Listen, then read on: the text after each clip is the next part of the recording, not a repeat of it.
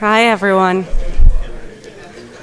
I think we're going to get started here in just a minute, so if everybody could come take a seat. We're going to get started on our second session. Welcome back to the Furniture in the Future Symposium that we are hosting jointly between the Renwick and the Sam and Alfreda Maloof Foundation. For this afternoon's program, we've invited 6 artists to give short presentations about their own work. We wanted to run this in an almost Pechacucha style, so we've given them just a few minutes to tell us briefly about something that they are interested in, something that they're doing right now, in a rapid-fire format that keeps things lively. And then they will be taking part in a panel moderated by Glenn Adamson, who has graciously agreed to run this afternoon's program, and he'll provide a summation at the end. So to introduce the artists in this half of the program, I'd like to first introduce Glenn. As many of you know, Glenn Adamson is a curator and theorist who works across the fields of design, craft, and contemporary art. He was, until March 2016, the director of the Museum of Arts and Design in New York. He was previously the head of research at the Victoria and Albert Museum and curator at the Chipstone Foundation in Milwaukee. He's published prolifically some of the most insightful works in our field in books including Art in the Making, 2016, Invention of Craft, 2013, Postmodernism, Style and Subversion in 2011, The Craft Reader in 2010, and Thinking Through Craft from 2007. So please welcome Glenn Adamson.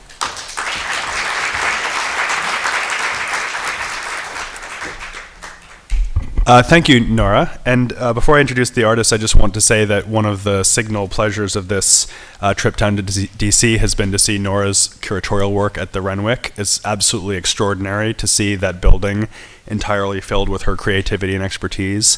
Obviously, the invitational that opened last night with 4 great artists, but also the immaculate installation of the collection, which has never looked better, in the upstairs gallery. So, Nora, congratulations. I now have the pleasure of introducing an absolutely stellar panel of makers that have been put together for the event. Really the leading voices and figures in furniture at the moment, and I know that we're here to discuss furniture in the future, and so you're going to have the future of furniture arrayed before you on stage.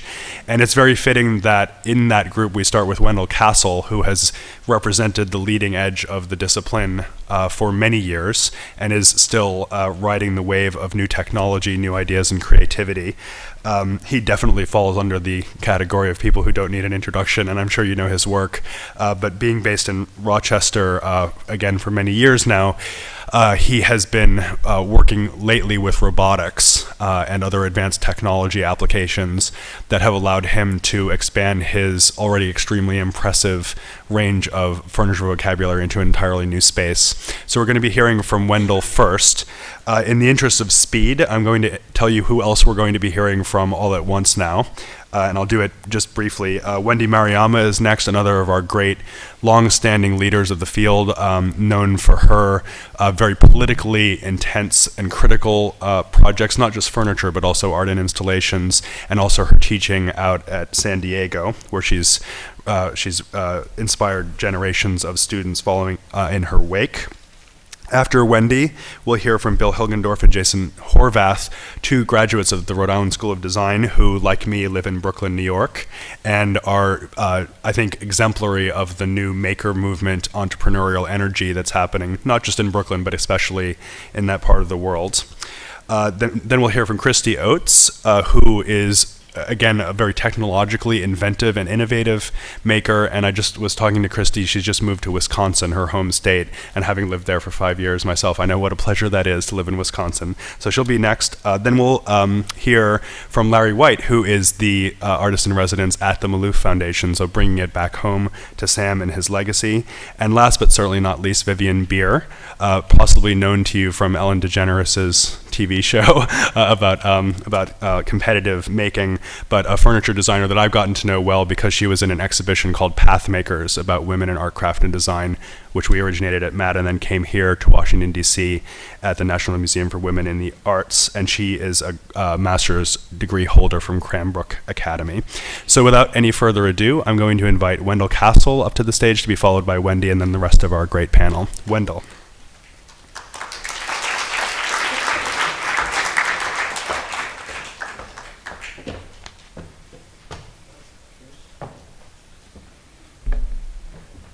slides that are just going to run. They're just, okay, if it's set up to run, then Yeah, we'll like just 10 go. seconds each. Mhm, I'm yeah. not going to talk about them. Okay, yeah. And I'll give you a quiet minute. Good afternoon. In the interest of sticking to my 10 minutes, I have written it out and timed it. So I should be within a few seconds. There are three things close to my heart that I would like to quickly mention today: art, creativity, critical thinking, and technology. These are the things that I think about each day. First of all, let me define my definition of creativity. I believe creativity can be simply defined as doing something for the first time that is valued by others. A true artist or designer is someone who does something for the first time, something that is valued by others, something human, something which touches others. It's not art if the world, or at least some small portion of it, is not transformed in some way. Most of all, it's not art if there is no risk. It's not the risk of financial ruin, although it could be. It's the risk of rejection and failure. Art requires the artist to care, and to care enough to do something even when we suspect that it might not work. I had to lay one brick on another, set thousands of ideas on paper before getting an authentic one dragged up from my guts. I haven't the slightest idea what my future work will look like. My drawings and models are the slenderest of help. I may scrap them all. I invent, distort, deform, inflate, exaggerate, compound, and confuse as I see fit. I obey my own instincts, which I often do not understand myself. I often draw things I do not understand, but secure in the knowledge that at some point they may become clear and meaningful. I have faith in myself. I have had to learn to think, feel, and see in my own way, which can be the hardest thing in the world. Whatever progress there is in art comes not from adaptation, but through daring. Decision-making is our biggest challenge. There is a large problem with making safe and sensible decisions. It's that so does everyone else. I find no reason to be sensible, practical, or reasonable. In fact, my work of the last 10 years might be considered to be anti-design.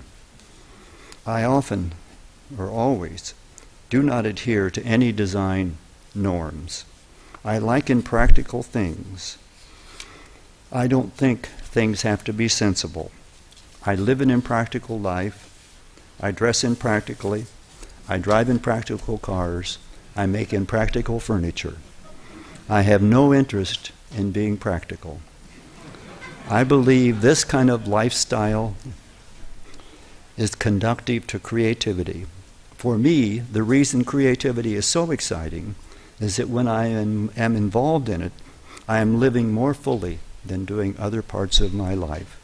The excitement of the work in the studio comes so close to the ideal fulfillment we all hope to get from life. Creativity also leaves an outcome that adds to the richness and complexity of our universal experience. I constantly try to forget what I already know. I had to learn things in new ways, in an uneducated way, my own way, which is not easy. I had to throw myself into the current, knowing that I may well sink.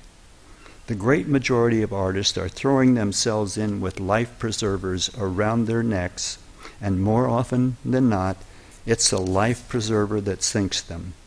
Whatever progress there is to be comes through comes not through adaptation, but through daring.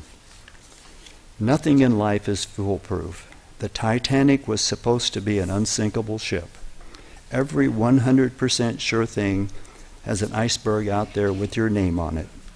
I believe the difference between being successful and unsuccessfully, creatively, I should say, is the ability to alternate between our emotional and our rational thinking, which forces us to always consider how we are actually thinking. I don't believe anyone should buy an artwork for investment. Buy it because you love it, and you will be its caretaker for a while. Don't pay any attention to the market. I don't make what someone wants. I make what I feel like is right. It's the only way to move forward. I have no one asking me to make the things I make. That's my responsibility as an artist, and it means I must always take that risk. My studio joined the digital age about 9 years ago, at first just with scanning. I still do all my idea sketching on paper. Designing on a computer is not for me. A computer has a mind of its own. It wants to fix what it perceives as mistakes. It wants to, for example, smooth out a blip in a curve. Computer design looks like computer design. I want the blips and other inconsistencies to remain. My solution is to make scale models which are scanned and then entered into the computer. This has been a great help, but an even greater help is that we needed to get a CNC machine of some sort. After a great deal of research, we end up purchasing an ABB 6400 large robot, which has been fantastic in more ways than I can mention now, but maybe later. Working memory is an essential tool of the imagination. Something we all need to do is pay attention. We need to think until the necessary thoughts intersect. The process is slow, but the answer or insight will gradually reveal itself. I have now had more yesterdays than I will have tomorrows. I look forward each day to the excitement of not knowing what my future will look like, how it will be made, what it will be made out of. Art itself is like a voyage of discovery. Thank you.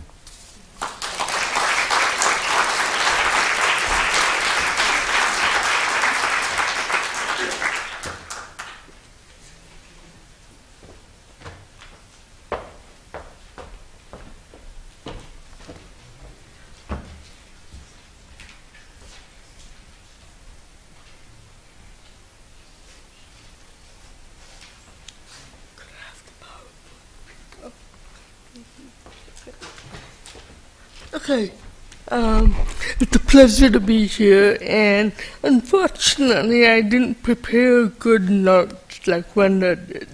I'm basically going to be flying from the seat of my pants, but I'm hoping that, sorry, this is a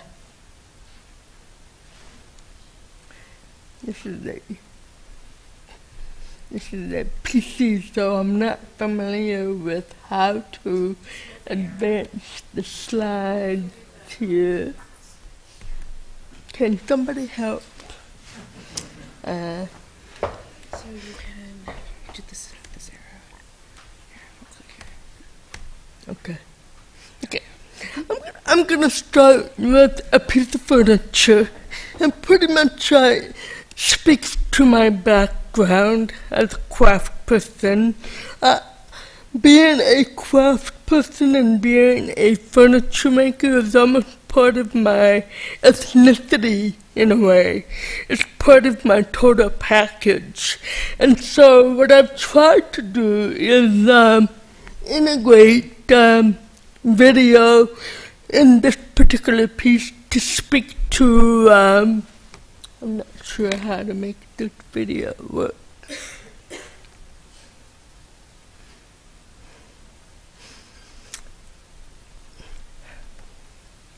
Sorry, this is not good, I apologize.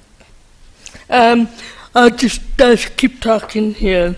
I created a video to express the issues of gender and ethnicity and perceptions of Asian women, and this is a vanity that was designed for a show called Inspired by China. And in the video, which is not working unfortunately, is my sister Karen, who is an actress and improv theater teacher, and she, in the video, puts on makeup to accentuate her Asian features. We've met, I don't know about other Asian women, but I have heard the term Dragon Lady, the inscrutable Asian looks, and so those are the kind of things that I wanted to embody in this particular piece of furniture.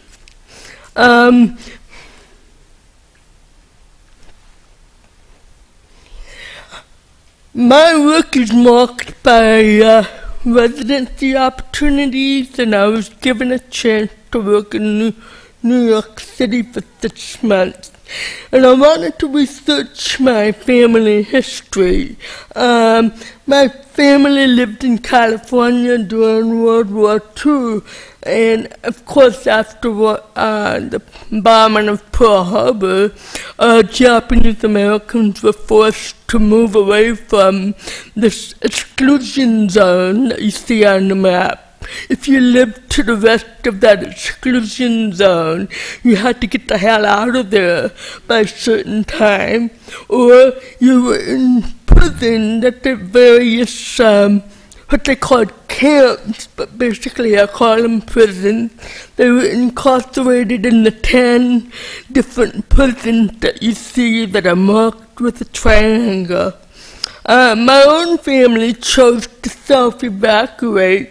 In many ways, I think maybe that might have been a mistake because they were torn away from their family, they were torn away from other Japanese Americans, and they were pretty much forced to strike it out on their own. My grandfather, like this particular person, had to give up his business. He basically gave it to some of his business partners. And this is a photograph of one of the prisons in Manzanar. All the camps were pretty much identical in that they were in the most remote locations of the United States. This is located in California.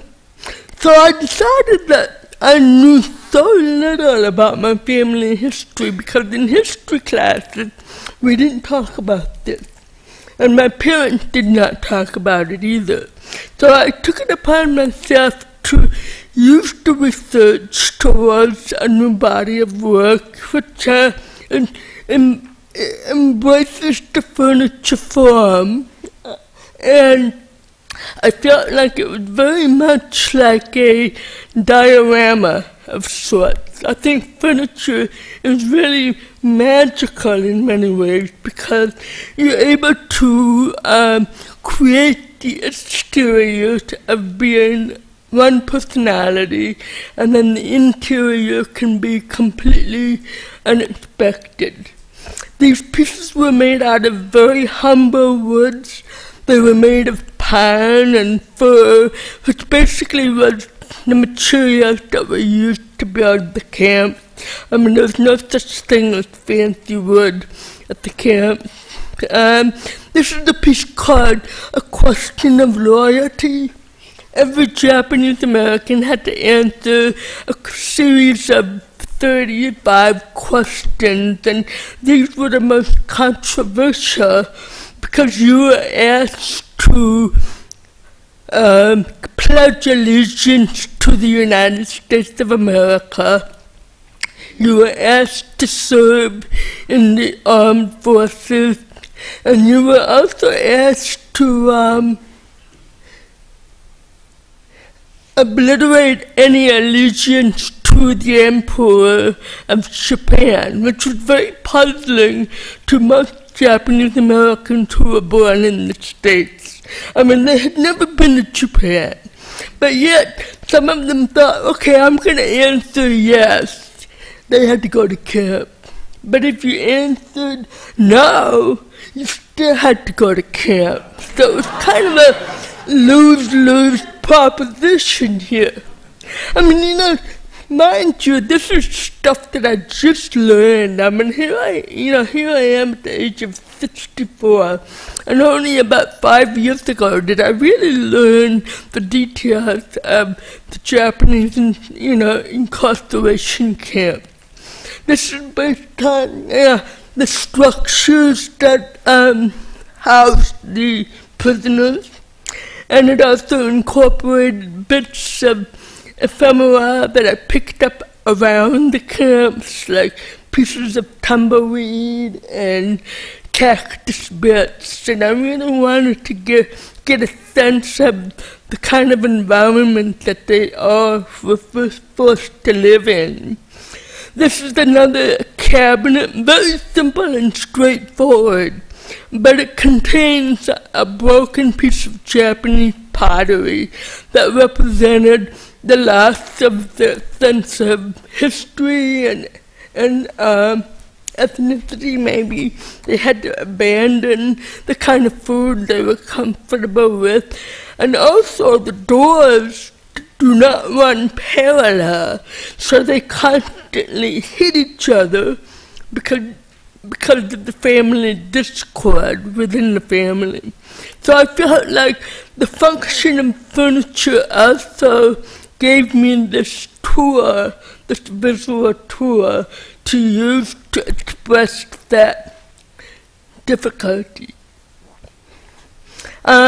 These are some photographs by Dorothea Long. She was hired by the WRA to document the removal of Japanese Americans, and I noticed that they all wore these tags. They were ID tags. All 120,000 Japanese Americans had to wear these tags that had their name, ID number, and the location of the prison. So I set it upon myself to try to recreate every single tag by reproducing the tag itself based on what was remaining in the Japanese American National History Museum. And I looked up all the names and the numbers on the website. I also aged the tags to make them look more authentic. And I enlisted, of course I couldn't have done them all by myself. So I went to history teachers that were teaching high school, and I asked to be integrated into their program so that when they were talking about World War II, I would bring the tags to their classes. And so the students got to experience, perhaps to get a sense of, these are real people. And they got to see Japanese names for the first time, maybe. This was in Tennessee. It was really important for me to bring the tag to the South, because if I didn't learn about this in high school in 1965, I had a lot of doubt that maybe some of the more remote areas of the U.S. ever covered that even now in 2014 or 15, which is when this was taken. So with that, I was able to create an interpretive experience. As a child, I really loved going to natural history museums where they incorporate ephemera or videos of the subject at hand. In this case, I borrowed artifacts from the Japanese American Historical Society that had all the suitcases that were used. They could only take one suitcase. Each person could only carry one suitcase to the prison. And some of these people donated those suitcases to the museum. A lot of people from San Diego were fishermen, so they had to abandon all their fishing poles, which I showed earlier here. And then the tags were suspended by individual camp. And I had an interesting question in Madison, Wisconsin. They asked me, how did I decide to show the tags in this manner? And I felt like this was the most effective because hanging from 1/8-inch cable, they had a tendency to move on their own, and if you walk by, you can hear the tags rustle. So it's almost like a spiritual experience. Maybe the ghosts were speaking to us in a way. So that to me works very well. And then, of course, my artwork was displayed with the tags. And I also wanted to mention that craft was a very big part of keeping the incarcerees from going insane. So they made a lot of objects out of metal and wood. They did painting. It was the one thing that kept them sane, I believe. And so these are some of the artifacts that they made in the camps. Now, I've always been a sucker for wildlife, and I was in Tasmania and spent some time doing some research on the history of the Tasmanian tiger. And I made this, it's another shrine to the Tasmanian tiger. This is the last living Tasmanian tiger that was in the Hobart Zoo. They were hunted to extinction by the farmers who thought that they were threatening to the chickens and the livestock, which tended not to be the case at all. But anyway, man did a good job of decimating the species. I love animals again, and as most of you know, the elephant is being very threatened by poaching, and I wanted to make a body of work about the wildlife problem with the intent that proceeds of sales of this work will also be donated to the various advocacy groups in Africa. So these are some of the details. Now, I showed this because it took me a while to figure out how do I make something really large that's not cumbersome technically and physically, and the best way that I could think of was to cut the wood into very thin pieces and stitch them together. And the very process of stitching became kind of cathartic because I felt like I was trying to mend a problem, you know. And so that was part of the process, a very important part of the process. I was invited to go to Pilchuck as an artist in residence and work with a group of really wonderful glass blowers, Nancy Callan and Dan Friday, and created a sarcophagus of blown glass tusk for the exhibition that opened at the Houston Center for Contemporary Craft. And this shows the installation of that work. So you can see all 5 of the main masks that I made. I was invited to go to Nepal this spring, and I decided to use that opportunity to be an opportunity to campaign for the elephants that were being ridden for the tourist industry, eco-touring, which I think is a really bad thing. But I was also able to collaborate with a Nepali carver who carved part of the elements of this piece And while I was in Nepal, I created a poster that talked about the bad things about trekking. And I think my time is up, so I'm going to go through these really quickly. This is the shrine to an elephant. The bell rings every 15 minutes, which is when an elephant is killed. And this is called cenotaph, which is to the rhinoceros, which is also being poached to extinction using glass and steel. Thank you very much.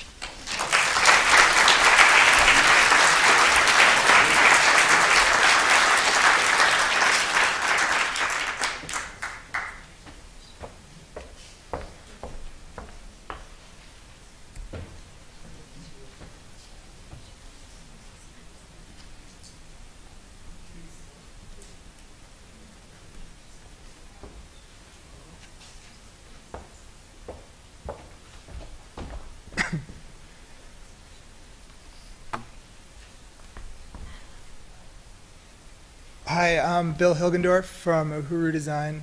Jason, the other founder, couldn't be here because he got stuck in Hong Kong. His flight got canceled. But he was actually there checking in with some factories that we do work with, production furniture work over there, and he's on his way back. Oh, sorry. Okay. So Uhuru is a multidisciplinary design firm based up in Brooklyn. Jason and I started the company back in 2004 when we were pretty fresh out of the industrial design program at RISD. And our work ranges from sort of bespoke, highly crafted individual pieces to desking systems. We launched a desking system this summer, as well as hotel and restaurant furniture produced in the thousands. We're actually about to produce our 10,000th chair for Shake Shack this month. So it's quite a balance, and it's been really interesting to hear some of the different presentations this morning as we sort of, it's something that I'm constantly thinking about, sort of this, where we fall in between something that's really high-end and the best quality that we can make and the best craft that we can produce, and something that can be produced on a scale that's available to more people. So I think we're something that, at least at Uhuru, Jason and I are always sort of struggling with that idea. In this presentation, I'm just going to go through a little bit about a process that we call narrative design, and it's sort of the storytelling that we do through our collections. And this is more of what we call our signature work, which is the core kind of the company, of the brand, of our design, and the pieces at which all the other sort of collections that come off of that kind of iterate from. And I'm going to talk a little bit about sort of the process of our sort of narrative design as it's evolved over the last 10 years, 12 years of our work. So one of our first collections we launched back in 2006 was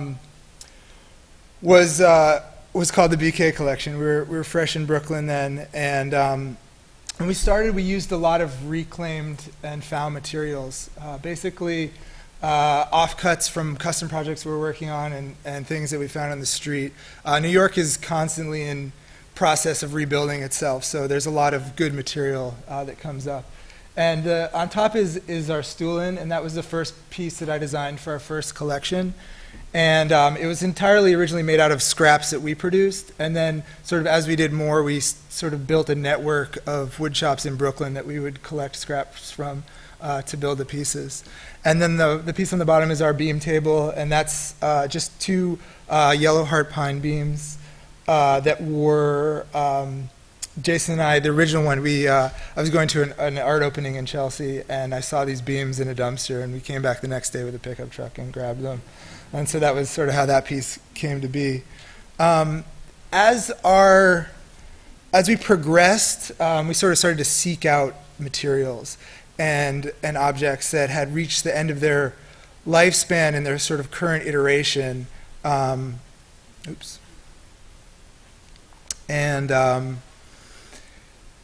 The idea was to take a material or an object that had sort of specific limitations. In this case for the coupe line, we used Kentucky bourbon barrels. Jason, my business partner, is from Kentucky, and he had some good connections with some distilleries. And I don't know if you guys know, but bourbon barrels can only be used once to make bourbon. After that, a lot of them get broken down and shipped to Scotland to finish Scotch in.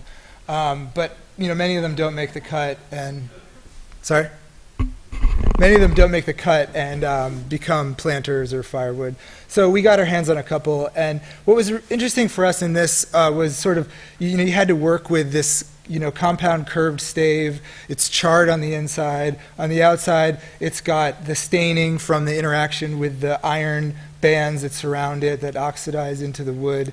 So it really had like some sort of specific limitations. And for this piece, which is our bilge lounge chair, we also used leaf springs from New York City fire trucks to form the base. So the chair actually has a really nice give to it when you sit down. It uses that spring steel in a functional way as well. I guess on another side note, I realized that there's a lot of chairs in my presentation. As a designer, I'm compelled to design chairs.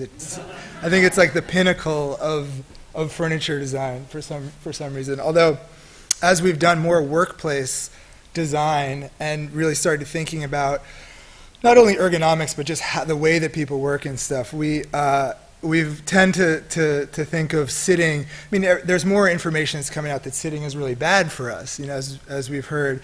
And sometimes we joke that sitting is the next smoking. And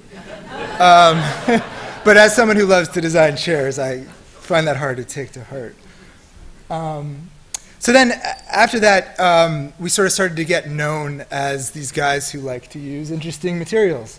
And so someone, they were tearing up sections of the iconic Coney Island boardwalk in New York, and someone came to us and said, hey, I got some of this boardwalk. Do you guys want to check it out? I know you guys like to do stuff with this kind of material.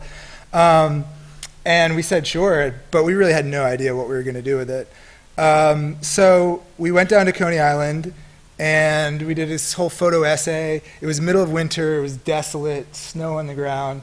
And we sort of thought that it was going to be this Coney Island in the off-season. It was this gray boardwalk, just really kind of bleak. But as we milled it down, we realized that this is one of the first sort of importations of ipe from South America into the country. And ipe is actually a large number of species. And so all these colors sort of started to come out in the wood, and it really sort of exposed itself. The vibrancy of Coney Island. And what we did with this collection, which was sort of a first thing for us, was we really looked at not only the material but also like the surroundings of it to really understand the history of where the material came from, the context.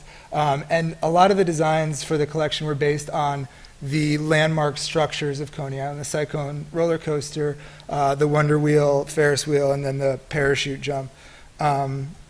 And this is a detail of one other piece from the collection. It's a console table, and this is actually made from the offcuts from the last piece from the Cyclone.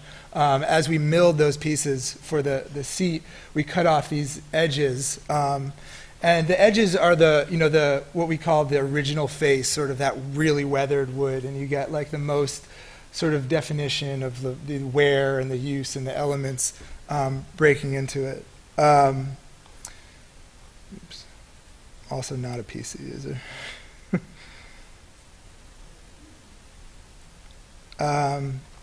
So then this is just sort of lightly sanded with a little bit of oil, and you get to see that. So this is a collection that actually we're currently working on, and we're going to launch this fall. And this is where, as our design work evolved, we started to think a little bit more about the concept of the narrative concept, not just as a story about material, but really about the impact of time on materials and objects, and sort of capturing the surface of an object, that patina that gets built as it ages, as it's affected by nature, both the elements in its built environment as well as like the natural elements of weathering. So this is a fold collection, and it's inspired in two parts. One is I started collecting these pieces of metal that I would find in the street on my way to work, walking in our neighborhood in Red Hook, and just sort of objects that were crushed in the street.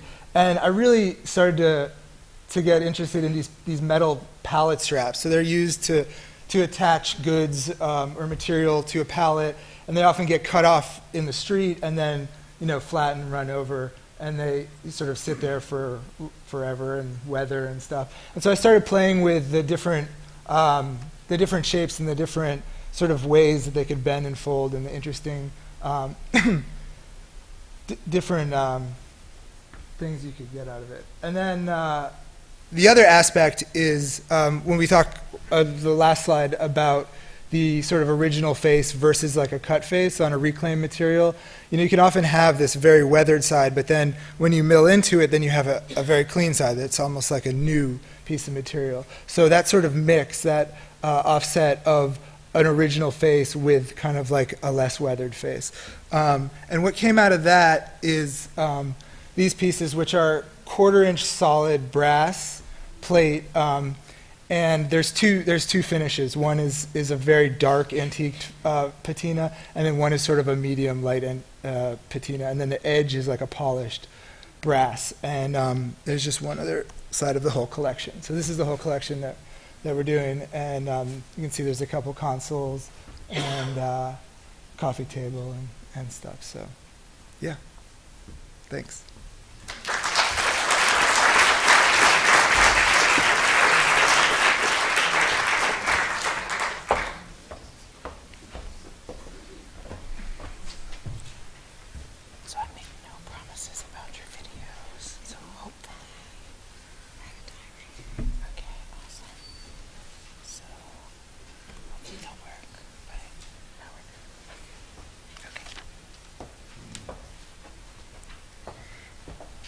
I'm Christy Oates. I have sort of a traditional background in furniture.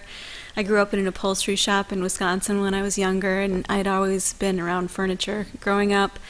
And when I was going to school at San Diego State doing my MFA with Wendy, I got into digital furniture making. So I'm going to show just a few projects from basically my digital point forward.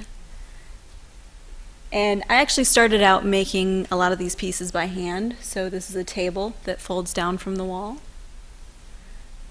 And this was then part of my thesis show. This was a table that folded out from the wall. This piece was actually made by hand.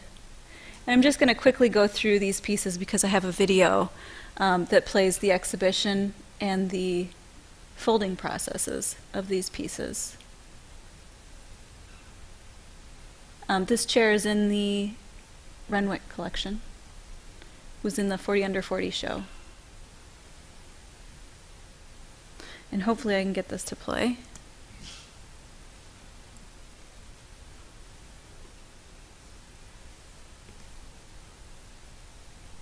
So this was my MFA exhibition. And I apologize, the video quality is not fabulous. Oh, and I have no sound.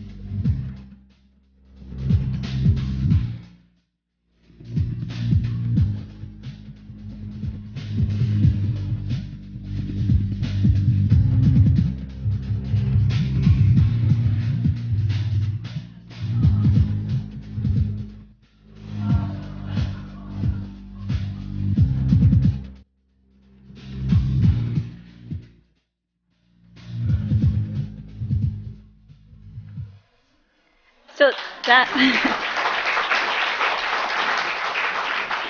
thank you.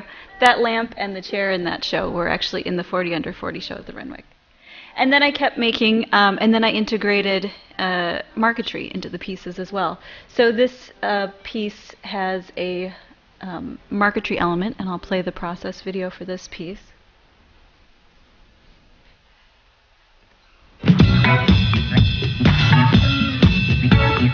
Work it, make it, do it.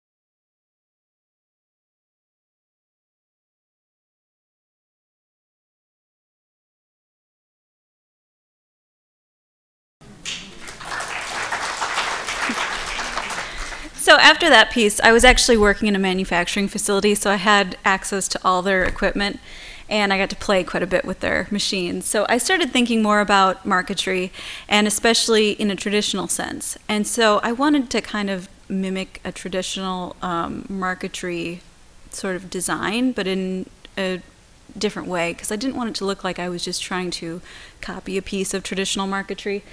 So this piece, the format of it kind of looks like a traditional piece, but then when you get up to it and you realize it's a circuit board. So I'll play the process video for this one.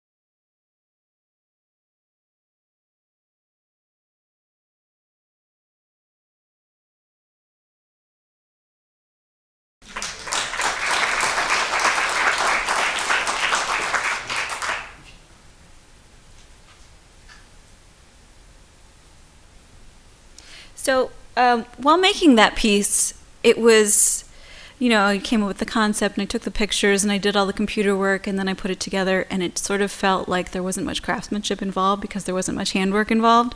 So I wanted to explore kind of a automation process. Like I felt like an assembly line while I was putting that together, so I wanted to push that a little bit further and say, well, what if I automatically made the art as well? So this project, Kaleidoscope Algorithm, was actually an exploration of that. I wanted to come up with the concepts, the photographs for each piece, and then digitally manipulate them, but I wanted to do it in a way where I wasn't making any decisions at all. So basically what I did was, there's 30 pieces, and they're for every day of the month. It's September 2011, and I just kind of randomly picked a month and said, this is what I'm going with. And so I took the top Google search trend for that day, and then I took an image that was associated with that trend. I digitally manipulated every image in the same way, and I kind of came up with the pattern just from that and put them together. So there's 30 pieces, and as you can see, because there was no planning involved, some of them look kind of boring, some are more interesting, some are really boring. But it was an interesting process, and especially an interesting series for me. And I've got a video that goes through one of these pieces, and it was for September 30th. And let me see, is this playing? The Google search trend of the day was Anwar al-Awlaki, because that's the day we sent over a drone to kill Anwar al-Awlaki. And so, as you'll see coming up, the search term. And then I went and found the top news story for the day that was associated with that search term.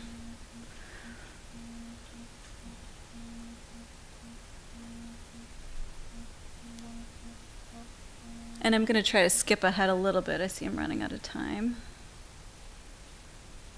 If I can.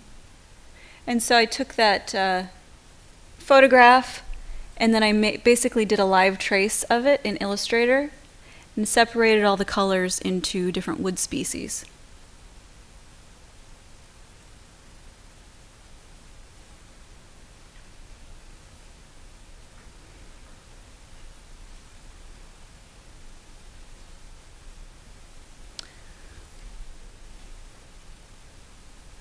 And then each image was digitally manipulated, and then you can see the final piece.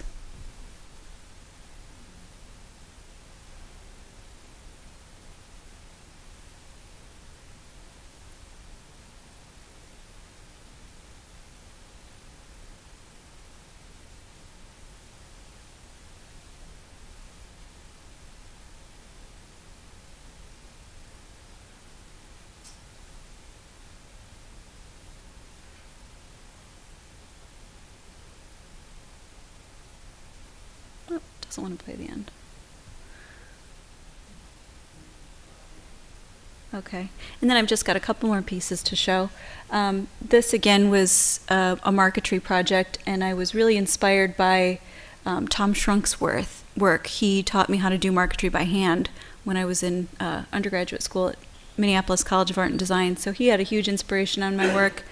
And the nice thing about his work is it's lustrous marquetry, so as you move around the piece, the light changes with it.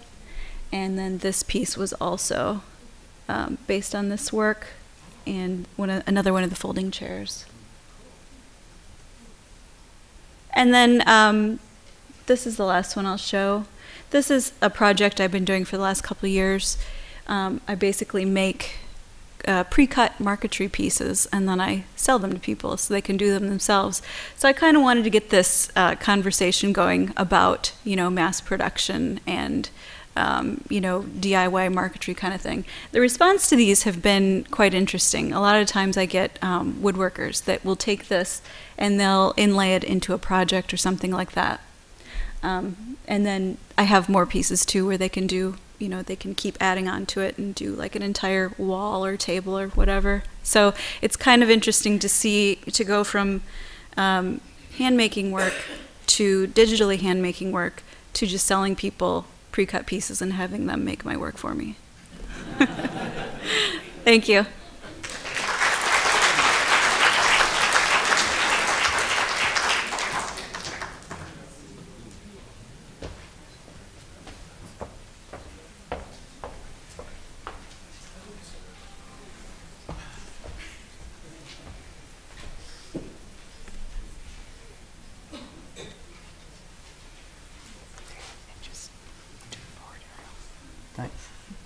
That was great.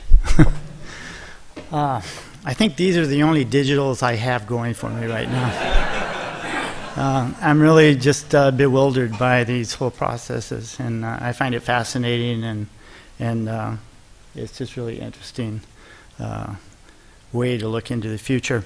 My name's Larry White. I had the opportunity to be Sam Maloof's first paid employee, and I joined him back in 1962 as a 19-year-old art student, studying all the arts. I'm a mixed media artist and sculptor to this day.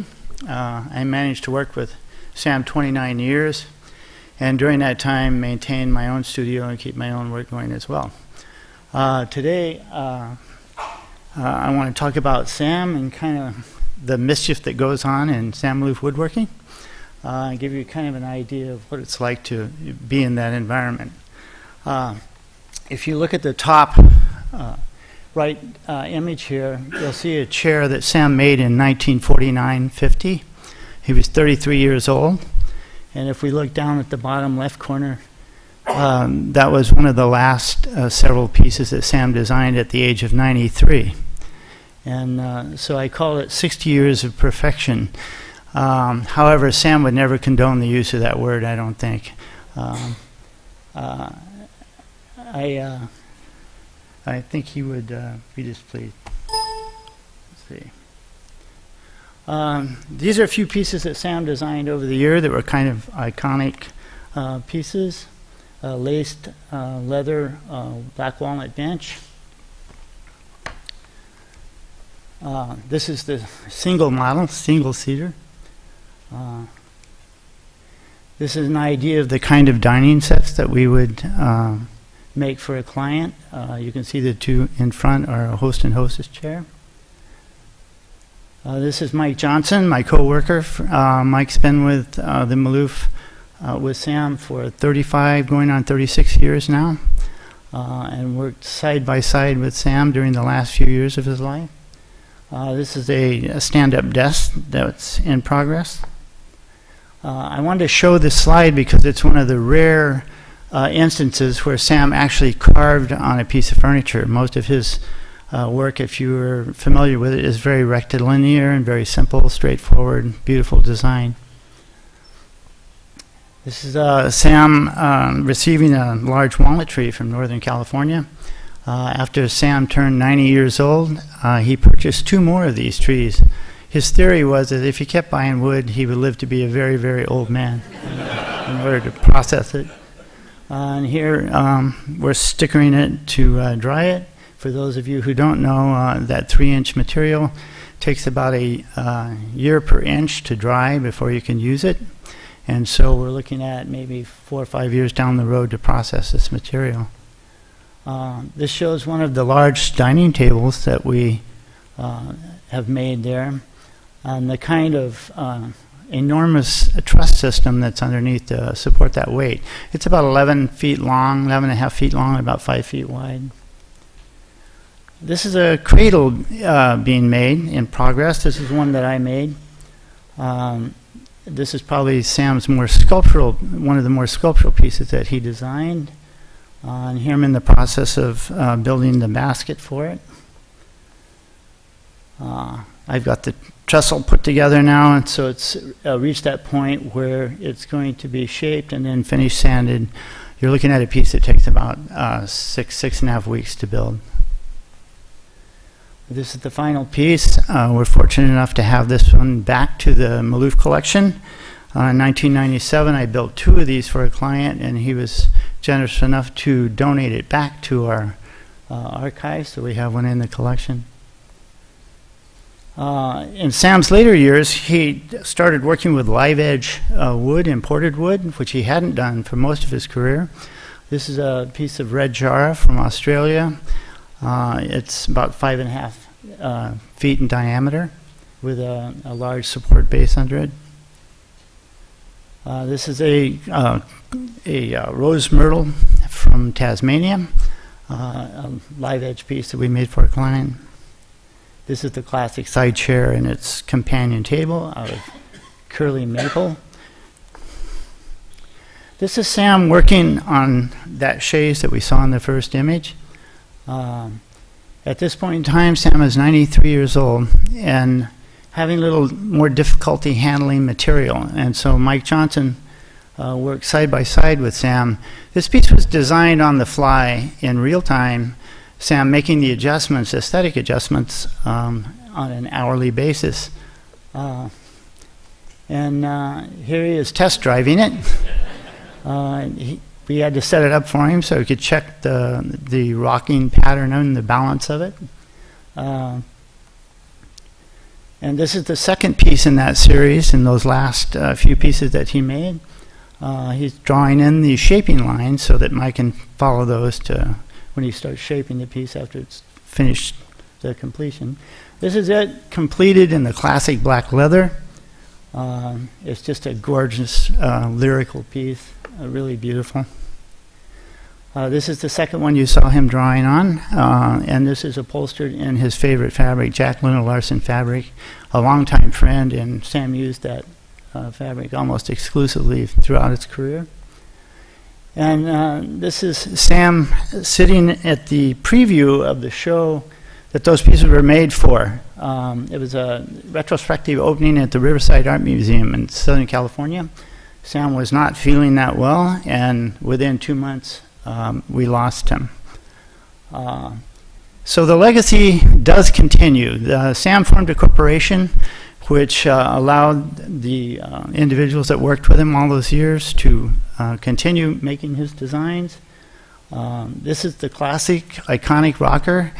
This chair here was made by either Mike or myself. We can't really tell which. In this slide, we both had acquired those skills. This shows you some of the detail work that goes into one of these magnificent pieces. Just so you get a sense of the shaping and the kind of forming that goes on, the kind of time. There's about 3.5 weeks in one of these. A wood called zircodi from Belize. The classic low back. This is some of the shaping that goes into these. The settee out of black walnut, which is an extension of the low back. Another view. A walnut music stand that I made. This was a piece that was made when we would get a request for a piece that was that Sam hadn't made. We would have to design it in the Maloof aesthetic, and this is an example of a hall tree that we got a commission for. We introduced these pieces. These were designs from 1956 that we reintroduced into the collection. This is a rocking chair that I designed off that last fan back chair. I thought it was such a beautiful piece, the original. This is one that Mike Johnson made from 1958. You can see it's a very complicated piece. This is it extended out 3 seats deep to make a sofa in the Larson fabric, which was vintage. This is 1954 that we reintroduced, a much simpler version of the one we saw. This is our showroom at the compound. This is looking through our shop windows out at our environment, showing you 60 years of patterns and templates that Sam developed. This is our shaping room, looking at a maple rocker. This is Sam's a beautiful home that he built over 45 years. The foundation owns it, and there's tours twice a week there now. This is the new house Sam designed that they built for him when they moved his compound. An example of casework we built for the new house. Another example. These are some lowbacks that we call lowbacks on steroids. They're about 10% larger. 23 of them we built for a yacht being built down in Florida out of a wood called sapele. really beautiful wood, like an African mahogany family. And these are the whole series complete. The corporation is still functioning. Mike and his son Stephen are still producing and receiving orders. And that kind of gives you an idea of what's going on there. So I hope you come to visit us sometime. Thank you.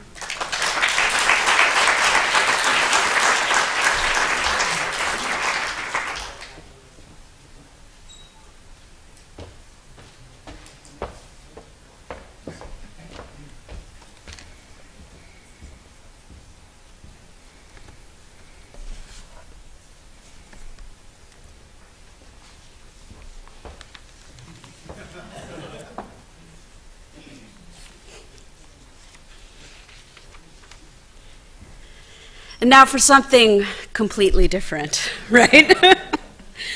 I was asked to speak about probably one of the, maybe the least academic projects I've ever done in my career. This past year, I participated in a design challenge that Ellen DeGeneres put together for HDTV. And, you know, at first you're thinking just, whoa, reality TV, can I do that? I'm not sure. And I always like to say my family has a motto, and that is, well, how hard could it be, you know? And I truly believe the most important thing in being a maker and experiencing life fully is to say yes to things. So I said yes, and then was introduced to a very unreasonable timeline. We were just talking about how long a chair could take to make. We did a series of design challenges where we would have 3 days to design and make something, and that ended up about an active 20 to 24 hours of work time with just yourself and one partner that was randomly selected for you out of the HGTV. And I had Matt Bladshaw. You can see that gentleman. We didn't call each other to coordinate what we wore each day, but it seemed like that's how it happened. But so it ended up, you know, you're thinking, wow, this is completely unreasonable. And one of the great things about it is it was such a, I think, an open and supportive atmosphere, other than the timeline. And you could see a lot of different friendships growing in between the carpenter and the designer. And everybody had a different skill set and a different point of view, different attitude. We're very well paired in personality. So it's storytelling in a lot of ways. This is the kind of work that I usually make, which wasn't going to happen in 20-some hours. I've made a career of highly crafted objects out of industrial materials, and really raising those up through attention to detail. Sometimes, you know, a lot of pieces, they take hundreds of hours to make, and sometimes years to plan out. So how hard could it be, right, to do it in 3 days? So how did we pull that off? A lot of it did end up being using digital design to make jigs and fixtures and tooling for me, and it was a real, I think, a real test of that skill set for me. We did have CNC router and plasma cutter, which was very important, and in a lot of ways, I think of digital design as the best tape measure we're ever going to have. And in a lot of ways, I approach it in the use of my material with a combination of planning and tool making, so that I'm still coming sort of in and out of the analog and the digital. So I'm still bending things by hand, maybe using what you would consider traditional techniques, and the experience that I have with materials in a more intimate or craft sense, but partnering it with the complexity that you can get through the digital design and communication. So I'm just going to run through a few of the projects. Maybe not all of them are the best things I ever made, but you know, they happen so quickly, it's amazing. And I think it ended up being this crucible of experience where I can look back and see really the heart and soul of my practice is in these pieces, even that were made so quickly. So where does the inspiration come from? Inspiration is very important to me. And for this first project where we had to make a bed, we could pull from anything. And I pulled from my time here at the Air and Space Museum. I spent 2 months researching aeronautical design, and I fell in love with the collection of wind tunnel models that they have. Anybody that gets to be in the upper floors of the downtown Air and Space Museum, you can see there's just hundreds of these beautiful models. And so I pulled that inspiration, and in a lot of ways, I think of, in the purest sense for me, design is this interconnectivity of things. It's what things have in common. And I usually, in a quite honest way, am attracted to things in the world and abstract those into my work. So this is a real direct abstraction. Another piece, the challenge laid out, was to make something that could live under an umbrella. And I think with this bench, I was really thinking about empathy. I was thinking about the end user in a lot of ways. How would I live with this thing in my own home? And it made me think of this rocking chair that belonged to my grandmother. And she used it for many years on her sun porch, and I always think of her when I use it, but I just materially, aesthetically, and in a narrative sense, I wanted to be able to make something that had that same physical experience, but out of an industrial material, because, it's all about mixed messages, right? So empathy, very important for me. Honesty, too. One of the challenges was to be inspired by a plate and the design on it, and I gotta say, I just didn't like any of the plates. So I chose one at random and did the best I could. But it's hard to, in a lot of ways, I'm very honest about my inspiration, and it comes from a very passionate place. So it's hard to take an assignment, and maybe that's one of the reasons that I was finding out, well, it could be very hard to be getting assignments. I work primarily by myself in the studio, so being in this environment where I had to collaborate in such a strong way was an extraordinary experience.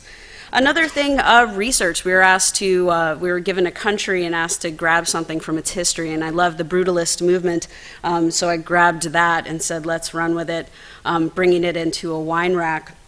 And I think that's a very important thing for me, too, is research, both historical research and this more generalist going through the world and being attracted. Also, play is incredibly important. I was asked to make a coffee table, and I do play around a lot with materials and models. Just sort of bending it in my hands and seeing what it does is very important. And again, thinking of that idea of moving in between the digital and the analog is that there's always going to be model making and material samples in my life. So really, this is about play in so many ways, of just seeing how they can fit together and how that feels in the end object. So coffee table and a couch. I'd never done upholstery before, so I was glad they brought in an upholsterer. In this case, we got 4 days. Whoa. It felt like a long time at this point. So, with this, I really started to think about what would I want in my own home, and about comfort, and about the experience. I really love to sit in that cat spot in the corner of a couch.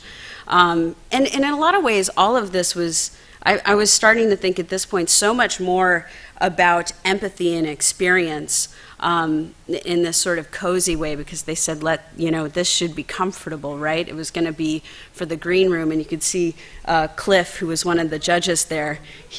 It was comfy and cozy.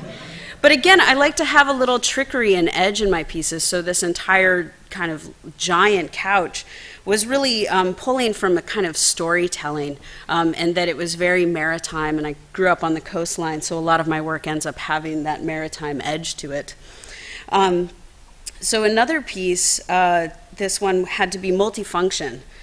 So I went back to my air and space time. I'd really grew up in love with the SR-71 Blackbird, and so I was looking into the structure, and engineering is very important to me. I'm in love with feats of engineering, bridges and planes and cars, things that are built for speed and strength. And I love them both aesthetically, how they make you feel, but also in their structural sense. So this would move in between a chair and a table and was envisioned to be a group of outdoor pieces. And it very much also, I could almost feel the maritime history in this, as far as the story goes, of working with teak and aluminum, and imagining this really in view of the sea. So all of these different things working together, I think, are maybe the heart of how I work, and in a way, the crucible of this intense experience can show that. So abstraction, interconnectivity, empathy, honesty, research, history, play, very importantly, engineering, and in the end, the experience that people have with these pieces. It's interesting to, to think about what all this, I feel like I'm running anchor here, right?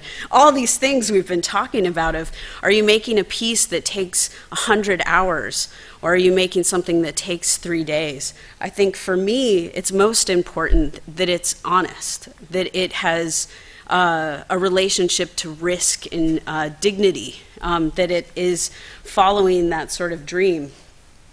And I think that was kind of the story that I felt like I was a part of in the show. You were being judged, dun dun dun. And that could be really fun and campy. There could be humor, fun being a very important part of it. But also it could be very serious, and it could be very harsh, and you could find that, wow, I could have spent more time on that idea. 4 hours, you got to think of it quick, but maybe you're making a wrong choice. And in a lot of ways, I thought that was great. I loved having this feedback, and also getting the experience of working with judges that were based around interior design rather than object making. In a lot of ways, I think of myself as an object maker, and that's part of my internal persona. But thinking about how they could act with an entire family of objects was quite different for me. And I think a lot of that is of this sort of persona. And in a lot of ways, being out in the public that far was quite difficult. And in the end, I'm a very private person. And so opening it up to exactly how I felt, sharing everything with the world, right down to having them meet my wife on TV. She jumped out of a box. It's crazy. For those of you who saw it, she didn't know what she was getting into. That it was really sharing to this enormous audience. And I remember very early on in my career, an older woodworker who I wish I remembered his name said, well, woodworking's like a sport. You work real hard, but nobody's cheering for you when you finish that chair. And so I had the total opposite experience. So in a lot of ways, the producers were they wanted to make furniture design into a sport. And in how exhausted I was at the end, I definitely say it is a sport. It's sprinting a marathon. All of that work happened in a 1-month period, including filming. And then a nap. So what does that mean? I think it means, the heart of a practice doesn't really care how long you spend on the pieces. In a lot of ways, I think being an artist is about reaching, as much as it is about making a single object, it is about being a part of the community. In a lot of ways, having had millions of people see what I do, it had a different sort of reach, and I feel like a sort of ambassador to a larger community through this than I'd ever thought of before. One of these emails is from a woman in the Philippines that recently was watching the show and talking really about inspiration. The people who have been, sometimes I get questions of, I want to make my first table, what should I make the legs out of, or where should I go, to people telling me about their husband or wife who's sick or trying to conceive. And so all of these different stories, and a lot of it is an object maker, very, very different experience of sharing, right, to the world what we do as a community. And when I say we, I think of, you know, the crafts or the maker community, is that we fulfill this very important little stitch in society that is about those ideas of time's up. Look at that. Okay. Yay! Bye. That was my last slide, actually, so close. I wasn't even looking down there.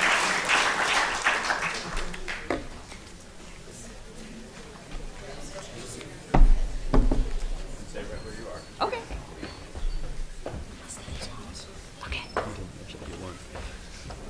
Who cares? Can I just point out that Vivian Beer won the Ellen Design Challenge? The soul of modesty as a furniture maker. Okay, so if I could have the panelists come on up to the stage. We are now going to have, we're actually running right on time, which is entirely a tribute to Gloria Kenyon and her timekeeping.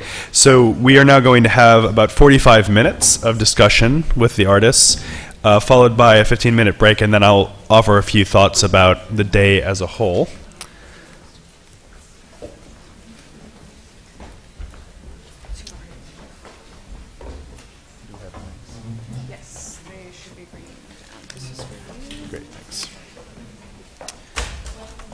And do think about questions that you may have for our artists after I ask them a few myself.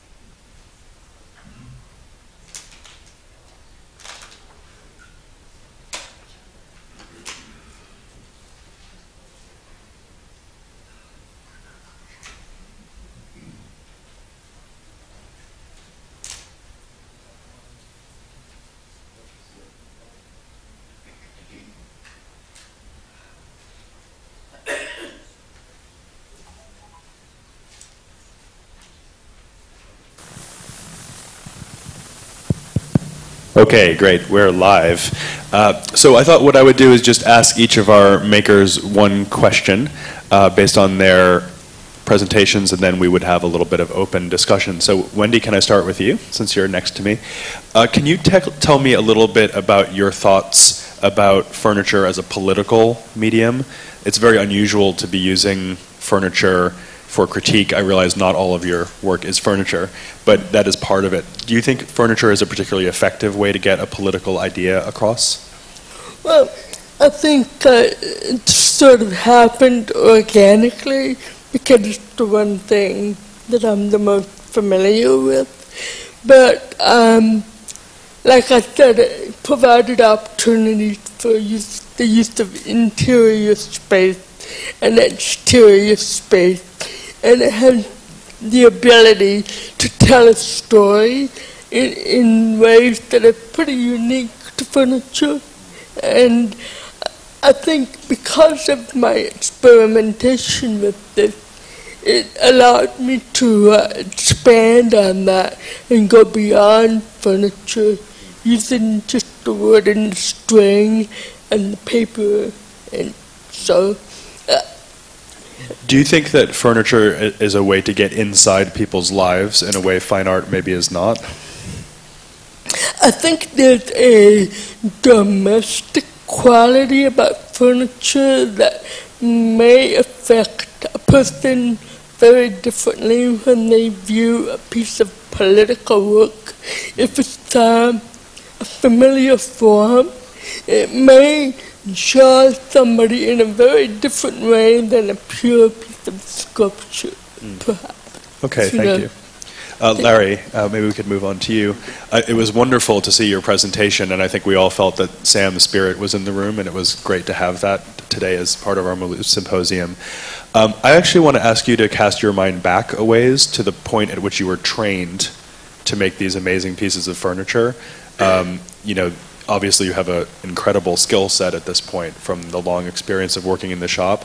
How did you actually acquire those skills? Was Sam teaching you step by step? Was it imitating him like an apprentice? How did that work? I would say it's a little bit of training on his part, but he wasn't really fastidious about showing me what to do. I kind of observed over his shoulder and kind of paid attention to very subtle things sometimes about what he was doing. And occasionally he would call me in and really demonstrate a process or something to me, but most of it was just being there and being very attentive to what was going on. To carry that further, I had a 23-year hiatus with Sam. I worked with him 7 years originally, but then I was gone for 23 years with my own business, environmental design. Worked at a couple of universities during that period in the art departments, and acquired a great deal of skills in that process. I rejoined him in 1992 because I was visiting and heard the freeway was going to go through his compound, through his house.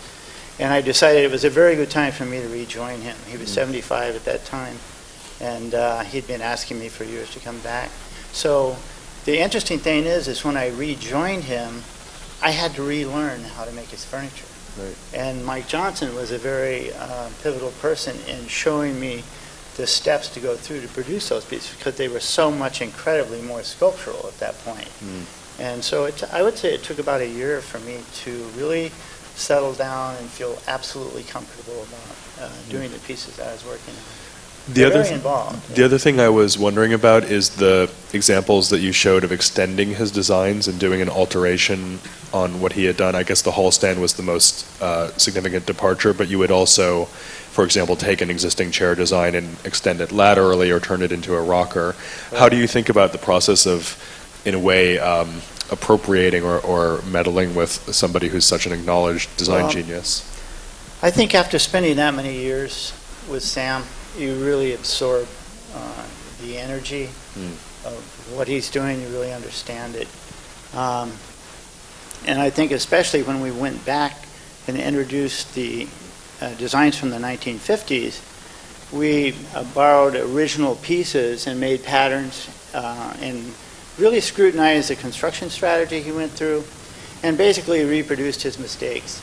It was, you know, that process is one of a very creative period for him, where he's changing designs and changing ideas radically and rapidly through the 50s.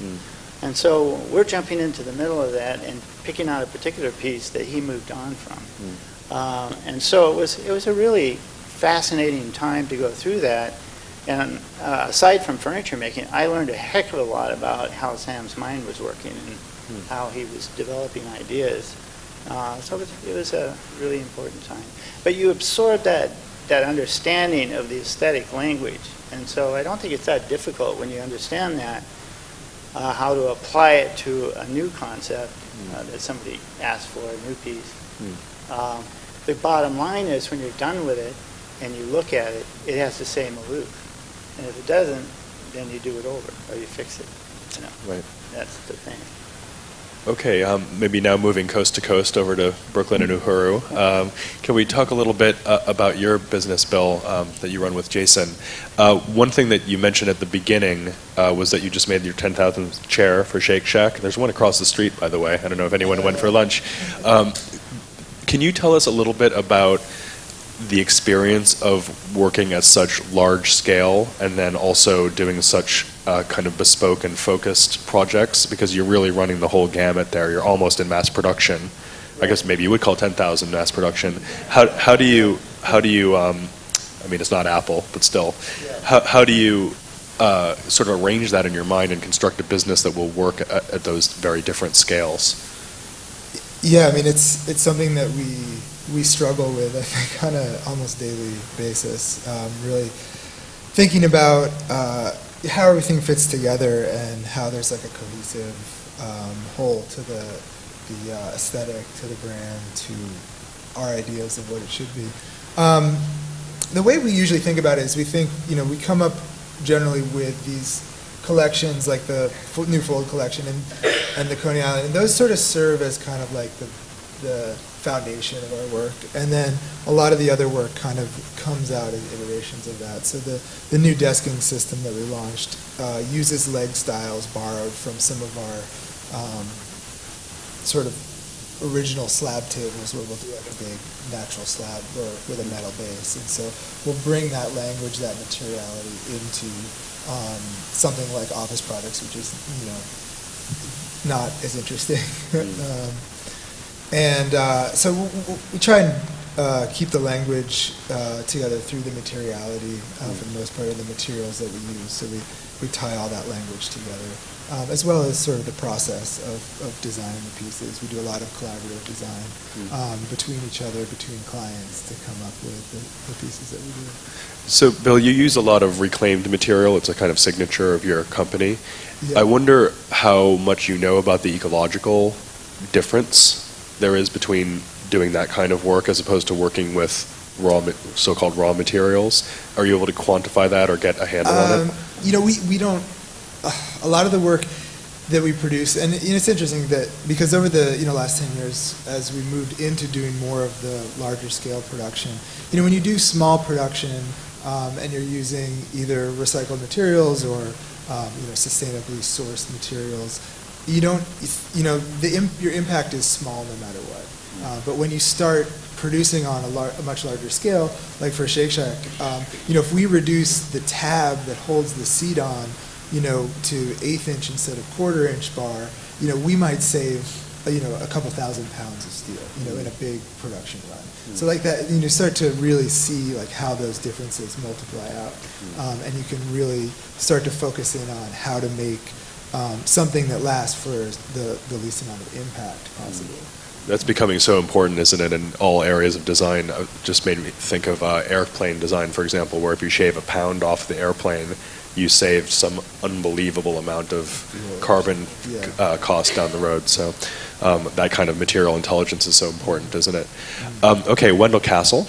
There's so many things we could talk about, and Wendell and I have worked a lot together recently on an exhibition that was at MAD called Wendell Castle Remastered, which was a really triumphant show and really my favorite thing that happened at the museum in my time there.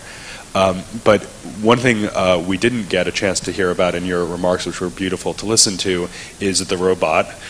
So a few years ago you acquired a robot which is nicknamed Mr. Chips that does your carving for you.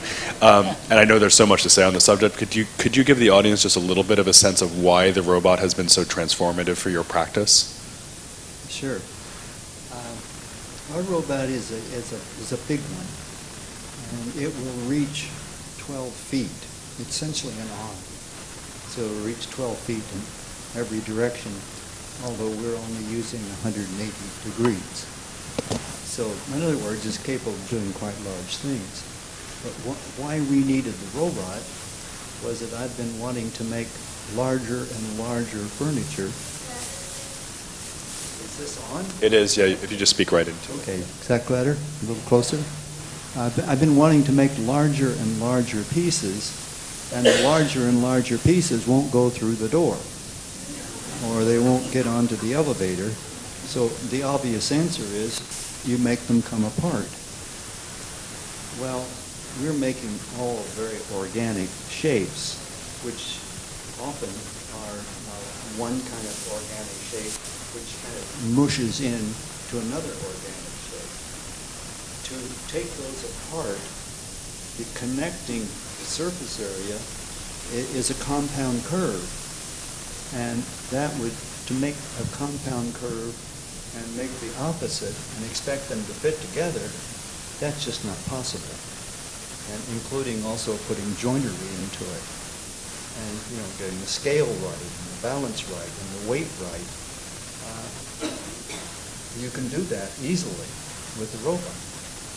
So we bought a 10-year-old robot.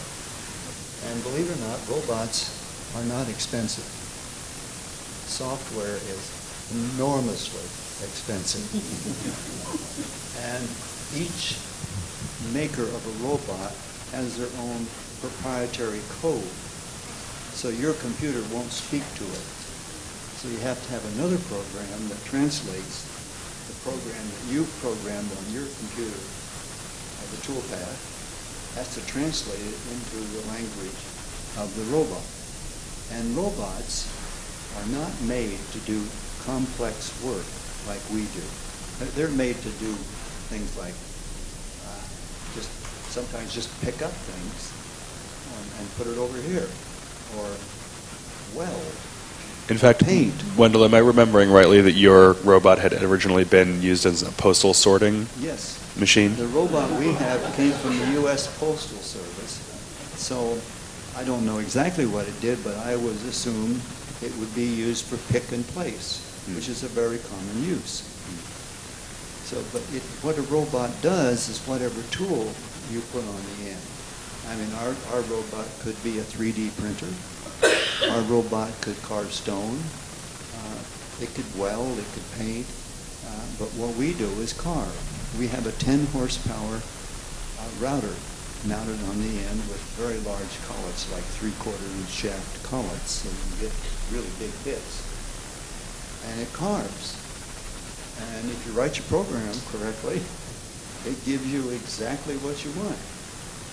And there are so many things that we could do that I really haven't had a chance to pursue and may not ever pursue. Because the language I'm using in my work maybe doesn't require that kind of thing. But it has freed us to do virtually anything. We can make an organic shaped cabinet that is as weird as anything and have the door fit perfectly in some kind of weird shape. And you wouldn't tackle that. Just one last little question, Wendell, and this was brought to my mind this morning when we were chatting, and you pointed out that with a computer design, this is not so much the robot, it's the design program that you're using in the first place, you can make a left and right matched pair that are exactly symmetrical, mirror images of one another, and that strikes me as one example of the way that using technology has enabled you to free up your design vocabulary and do things that you couldn't have conceived before. That's true. I mean, we do some addition pieces where we make, say, a chair, and we're going to make 8 of them. And it's fabulous for that, obviously, because it'd be boring for me, at least, to make 8. I don't want to make 8 chairs. I want to make 1 chair.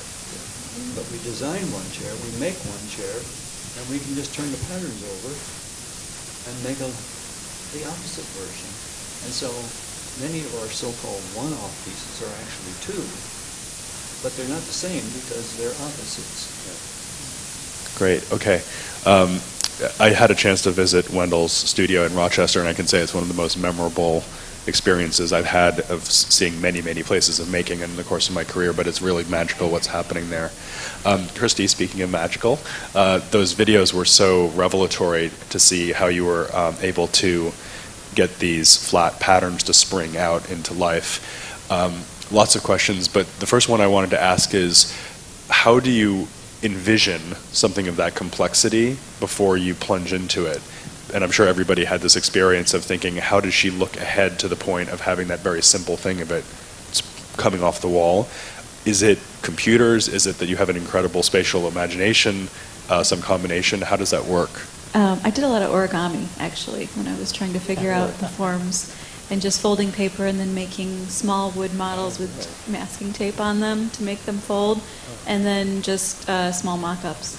So it was actually hand experimentation that got you there. Definitely. I mean, the idea to make them digitally didn't come until later. I was trying to make them by hand at first, and then I realized that I needed a laser cutter and I needed to learn some CAD software, so that kind of came later. Another thing that struck me very forcefully is that you've been using ornament in your work, not just in the most recent things which are based on traditional marquetry, but even in the earlier pieces. For example, you might have an image of a blue folding chair that was on a folding chair, and then it would be broken up into visual parts when you unfolded the piece. What is your thinking about ornament and its role in your work? Well, for the first pieces, I wanted to sort of camouflage them on the wall. So I actually tried to mimic wallpaper patterns on those pieces because they hung on the wall. And the wallpaper patterns were actually rotated and mirrored drawings of origami to kind of mimic the origami folds as well. Right. As my work has progressed, I think more about, well, in the final pieces it was kind of automated, the patterns I was choosing, and then in the large e-waste project with the circuit board pattern in it, it was more along the lines of thinking I wanted to make something very traditional looking in the sort of the big scheme of its style, but then as you got closer, know that it was different. It was a different motif, and it was you could kind of tell that it was small circuit boards. And it's funny because I had this piece in a show, and it was a woodworking show. It was a huge woodworking show in San Diego, but it was at the fair. It was the biggest woodworking show in the U.S., I think, at the San Diego Fair. And I was there for a while and listening to people come up to it and things like that, and they would step away from it and they would say, "Wow, that's amazing, it's so big and intricate," and then they would get up close and they would say, "Well, what is that? Is that circuit boards?" And then they would say, "Oh, it's done with a laser, that's cheating."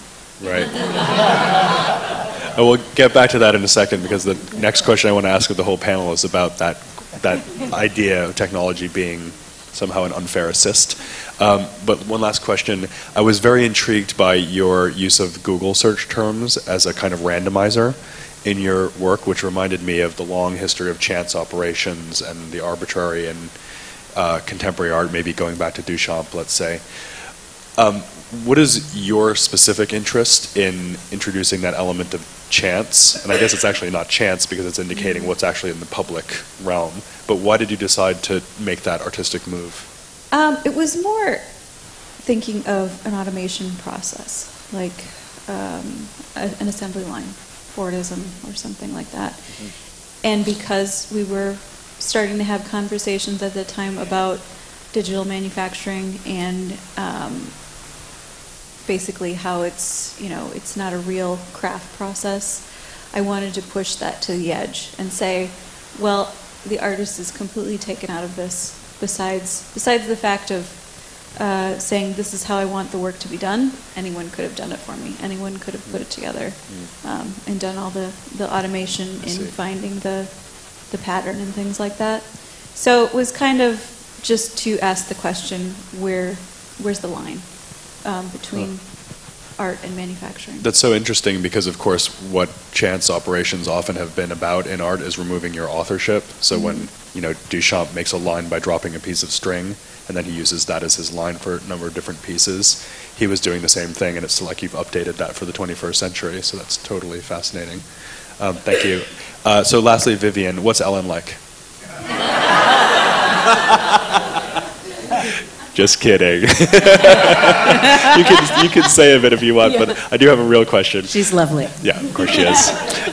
So I wanted to ask you about making a spectacle, because here you are, you've been, in some ways you could say, in the belly of the beast, and I have been on a TV show once too in England. Fortunately, none of you have seen it. It's not very good, but I know what it's like. But now we can look for it. Yeah, it's right. It's like the old saying, there's a couple of things you never want to see being made, sausage and politics, and TV definitely is in that list. So it's a highly staged experience, what you actually see on the screen. What do you think about putting making into that kind of, let's say, artificial situation? Well, it's artificial to a point, and then it's just is what it is, the same way going to the studio is every day. And in a lot of ways, it was like setting up an experiment, and then they just ran around us with cameras, and I tried not to hit them with sparks, So your part's quite real, actually. I think it was quite real. I mean, one of the things, one of the conversations I had with one of the executive producers, he was talking to us, and he said, if I had a brand, it'd be that I'm the guy that cares. We're not looking to make a TV show about people having a meltdown. We're not looking to have a TV show where we're trying to pit people against each other. We're looking to show something special, And, well, of course, I think furniture making is special. But I also think there's a certain thirst to see how things are made. And this was very much connected to the DIY movement, and that it was on HGTV, which is, also DIY channel. So it's accessing people's attraction to what is a person that has a studio and does this for a living, that I take for granted that I have a creative lifestyle, and that sort of time disappears. That mention of time runs differently for makers stuck in my head. Yeah. And it does, it runs differently. The motivations are different. So it is hard thinking about the immediacy. It's the most immediate of forms. You do know it's old news now, right? But there's, going into it, I was just thinking, well, I'll just be myself and hope for the best. And I felt that I was portrayed as I am in a lot of ways. So I'm excited to watch next season rather than be on it. But, I can imagine. Yeah, hopefully it'll continue, and it could be really great for the field. I mean, how many times do you have a billboard about furniture in Times Square? That's right. That's new. Right. So I'm intrigued by the analogy you made to sports in this context, because, of course, sports is one of the things that's out there in the public realm that you can't spin. Like, the fastest runner is the fastest runner, and that's all there is to it. And of course, some sports have an element of subjectivity to them. But it seems to me like the short time frame that you were given, which does, as you say, run against this David Pye, it takes as long as it takes. And in this case, it takes 3 days, and no more. And I wonder whether you found that objectivity or that kind of hard deadline actually to be helpful in some ways creatively, or if it was just stressful. I think in a way it could be helpful. You had to throw out the, I think anytime I'm making a new body of work, I make a bunch of ugly ducklings before the beautiful thing, or as in Wendell's comments, he was talking about, you've got to crunch a lot of things in between your teeth before something really good comes out. And maybe the short deadline, some of the ugly ducklings made it through, but maybe, for some of them it was just, okay, it made it a quicker gesture in a lot of ways. Right. So that I wasn't, I think the biggest thing as far as a maker was the thought that I have made a career of using technique in the way that I'm treating material to lend its value. So concrete, metal, paint. That we're not talking bronze, we're not talking wenge, we're not talking marble. We're talking about really quite ubiquitous and, in a way, inexpensive materials. But by the way I was using them in a very practical sense, because all I had was time and no money when I first started out, by the way I was using them, I was giving them value. And in a lot of ways, by taking away the time that it would take to do that, I had to be making work in a very different way than I ever have before. That trying to have the value be in the inspiration of the design, in the way that the parts were interlocking, in the story that the different forms interacting told, rather than the story being in the material and in the kind of value of the labor. In a lot of ways, that's changed the way I'm thinking about really the next few bodies of work. Because it places emphasis on your intellectual capital as a designer in a way. Yeah, and in a way, some of the conversation of value that was happening today of, making something that takes 1,000 hours and it needs to cost enough that I can eat, right? Yeah. And then thinking of, well, okay, how many chairs does Shake Shack need? There's got to be something in between that. And why can't, as makers, designers, why can't we be both? And doesn't that add value? If I can take the meaningful experiences I've had in the sort of, you think of that time-consuming, labor-intensive work, and bring it to the design and the sensitivity that I'm interacting with cheating, right? We're all cheating with the digital. I don't think it's cheating, Why can't we do both? Well, that is the next point I wanted to ask about. Although I will say the last thing you just said about being a designer and maker both, we should remember that, of course, Sam Maloof was in the California Designer Craftsman in the 1950s, and that's where he started, and that was the ethos that he came out of. So a lot of good things come from that combination, for sure. But can I ask the panel for your thoughts about technology now? You said, Christy, that sometimes people would say to you, oh, it's laser cut, so that's cheating. And I know, Wendell, from experience, that some people would walk through your show at MAD, and they would say, well, which ones did he actually make? And I would say that's not necessarily the right way to look at it. But what do you all think about the values that are placed on technology in the furniture field today? And do you think we have the right attitudes to it? Are there changes that you would like in the way that people are approaching this new set of tools? Yeah, Wendell. Don't forget the mic, Wendell. Forgot about that. When we first started to use the robot after learning how to use it and could do complex things, the galleries I deal with were a little reluctant to want to talk about it. I'm like, let's don't talk about the robot. Because they were nervous that might take something away from the value. But they've gotten over that. That's not the case anymore. It's changed quickly, hasn't it?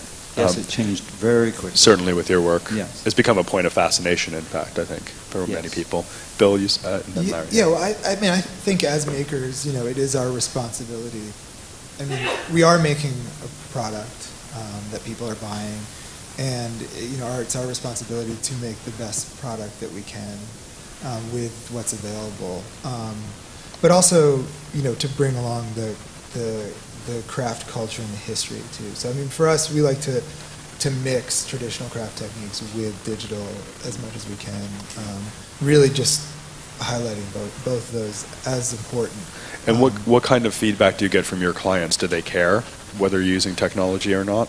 I mean, I think they're I would say, like, the feedback, I haven't heard anything critical. It's more excitement that something, oh, this is laser cut? Oh, wow. Like, how does that, because they know that we're also, at least the pieces that we make from our studio, that we're making them one by one as well. It's not that we're just sending everything out and getting it back and then giving it to them. Yeah. Okay, Larry, you mentioned your 10 digits. What's your perspective on this? My personal feeling is that I find value, the real value of any of this is in the creative process itself. That's where I really enjoy being an artist, and just going through the disparate kind of association and synthesis of information and experience that creates a piece. And so my feeling is it doesn't really matter to me what I use to make something.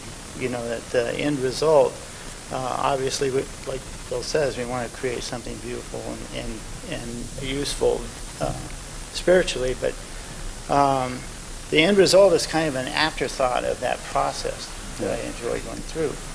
I had an interesting experience at Anderson Ranch Art Center this summer. I was teaching a wood class up there for 2 weeks.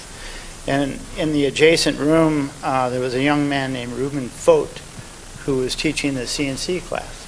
I didn't really know much about his history or what he was teaching, and I never had much interest in looking into that because I come from old school, hands-on, blah, blah, blah. But when I talked to him, in the course of talking to him, and then I looked at his website, and it was awesome what he was doing. Yeah. And it totally opened up a whole new thinking process for me in having that experience. So even though I'm very traditional in the way I like to work, I've always worked with my hands, and my life is wrapped around a number 49 Nicholson rasp.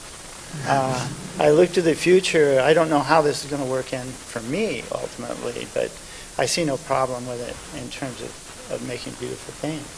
Great, okay. Wendy, you were going to say something. From an educational point of view, I kind of have a love-hate relationship with technology and trying to keep up with it. I mean, trying to run a wood shop for the last 35 years, it was a lot of energy to keep that facility up to date. And then all of a sudden, digital technology comes along, and you get the students say, oh, I want a CNC machine, oh, I want a laser cutter.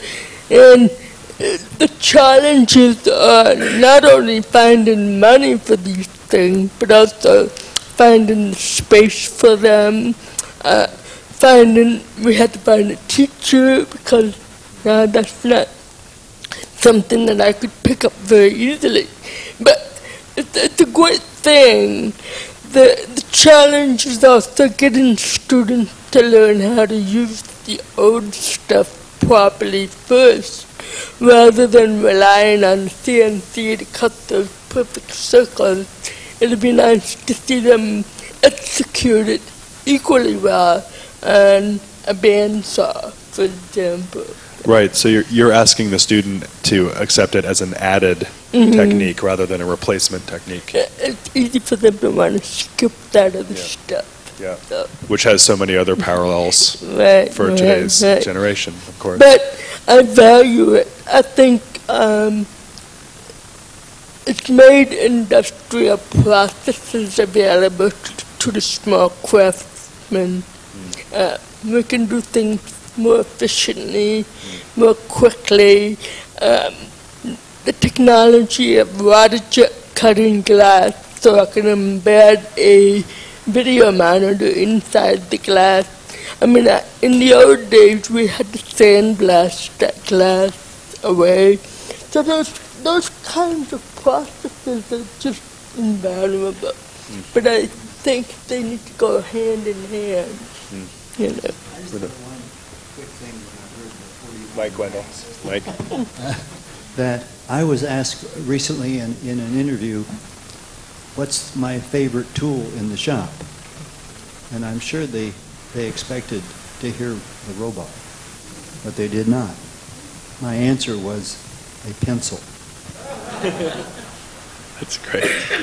That's where it all starts, right? Christy and Vivian, did you have anything to... Yeah, actually, what Wendy was just saying about the students coming in who didn't know anything and they wanted to jump right into the CNC router and the laser cutter, I think that's really interesting, and that's something I really believe in, is that you need to learn how to use, the regular hand tools first. I was speaking to someone, I can't remember, I think they were a shop tech at an architecture school somewhere recently, and they said that a lot of the architecture students, they come in and they draw models and they use CAD software, and then they'll cut something on the laser or the CNC router or whatever. And a lot of her students, she said, were saying that you can only make this with the CNC router. This could never be hand cut, because they didn't know how to hand cut it themselves. Some misinformation there. Yeah. Vivian? Well, I think there's a couple of things. One is a demystification of digital design and fabrication is still hard, too. Like that robot, not easy to put together. I'm sure there were thousands of hours setting that up. The manual was over 1,000 pages. So it kind of isn't cheating. It's just another way. And as somebody that deals in a lot of compound curves as well, you could do them by hand, but there's some things that you really need those assessment tools for. Yeah. And there's, if the finish line is extraordinary objects or experiences, right? I think there's a lot of different ways to get there, and we should in the same way that say none of us have had to submit slides for a really long time, right?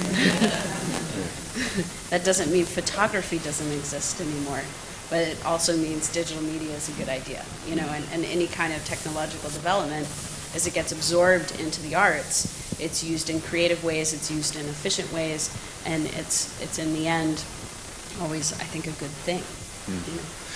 So before I turn it over to the audience, I would be remiss if I didn't ask you about the future of furniture, which of course is the theme for the day.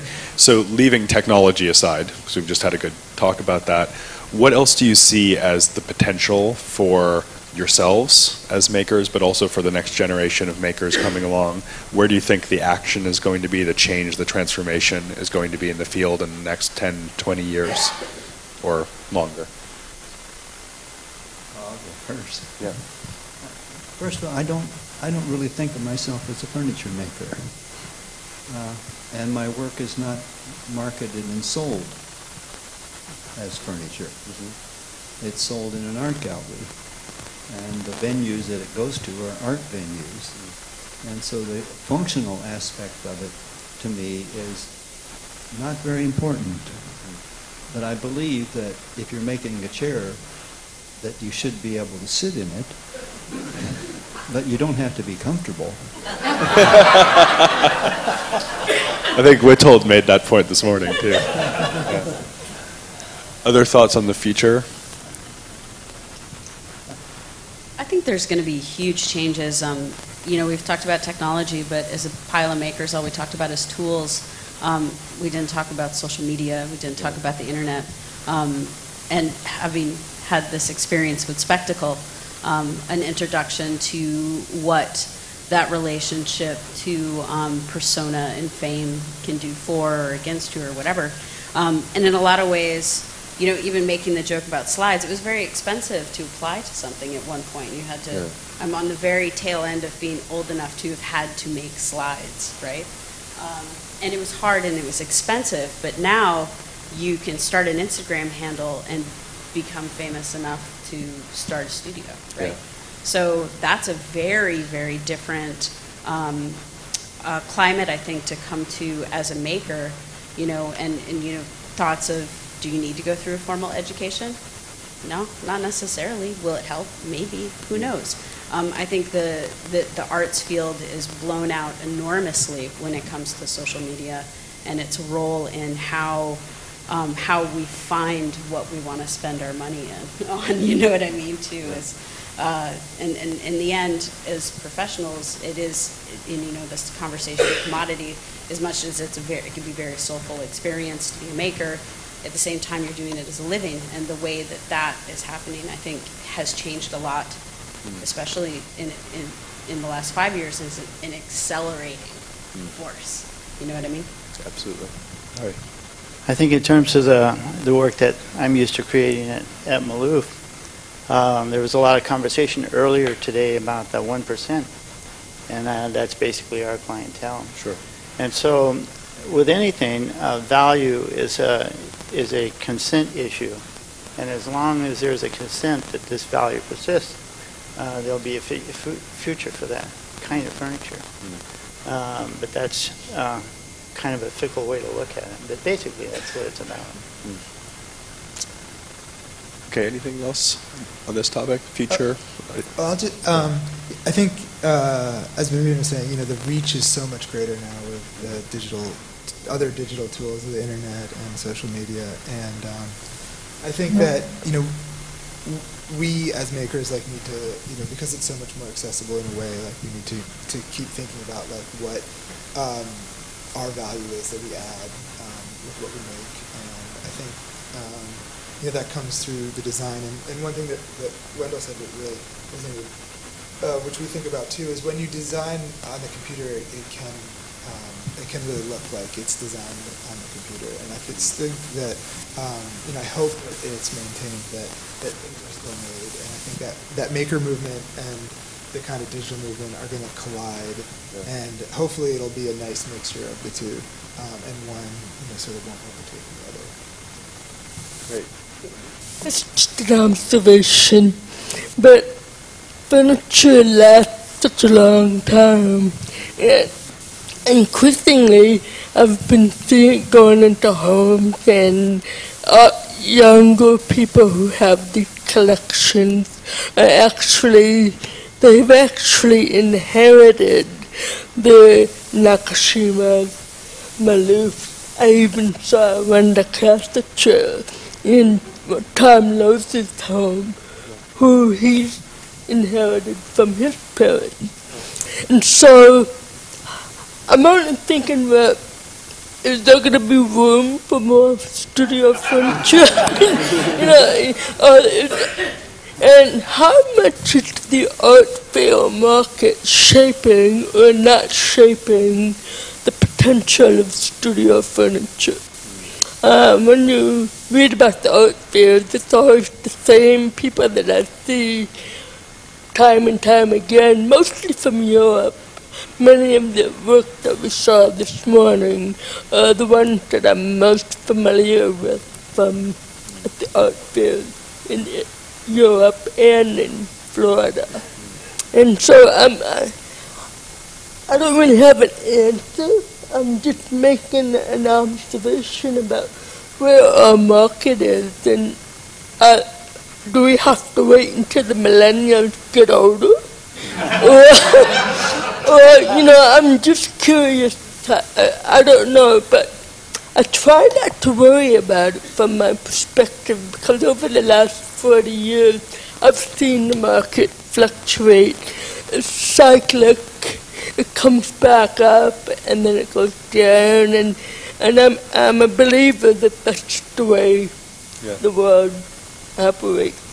But it is interesting, and this hadn't occurred to me before you said that, Wendy, but actually in the group of people we have here, we not only have 6 very different makers, but we have 6 different business models.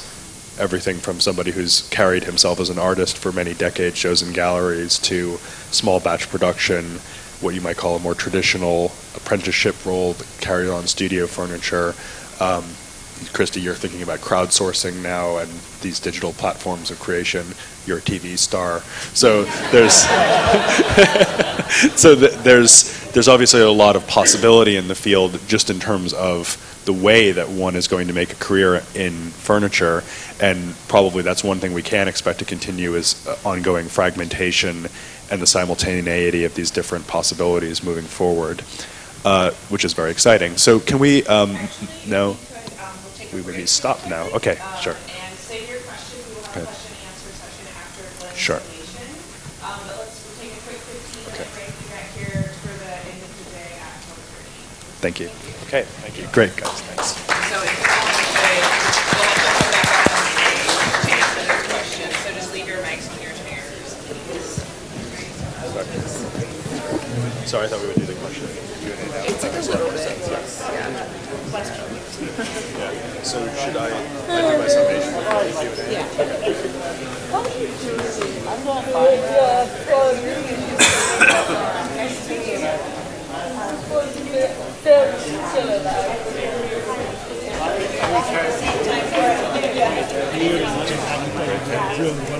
Wonderful panel. Is your ability to express that together and differentiate something that's pushing the conversation really good.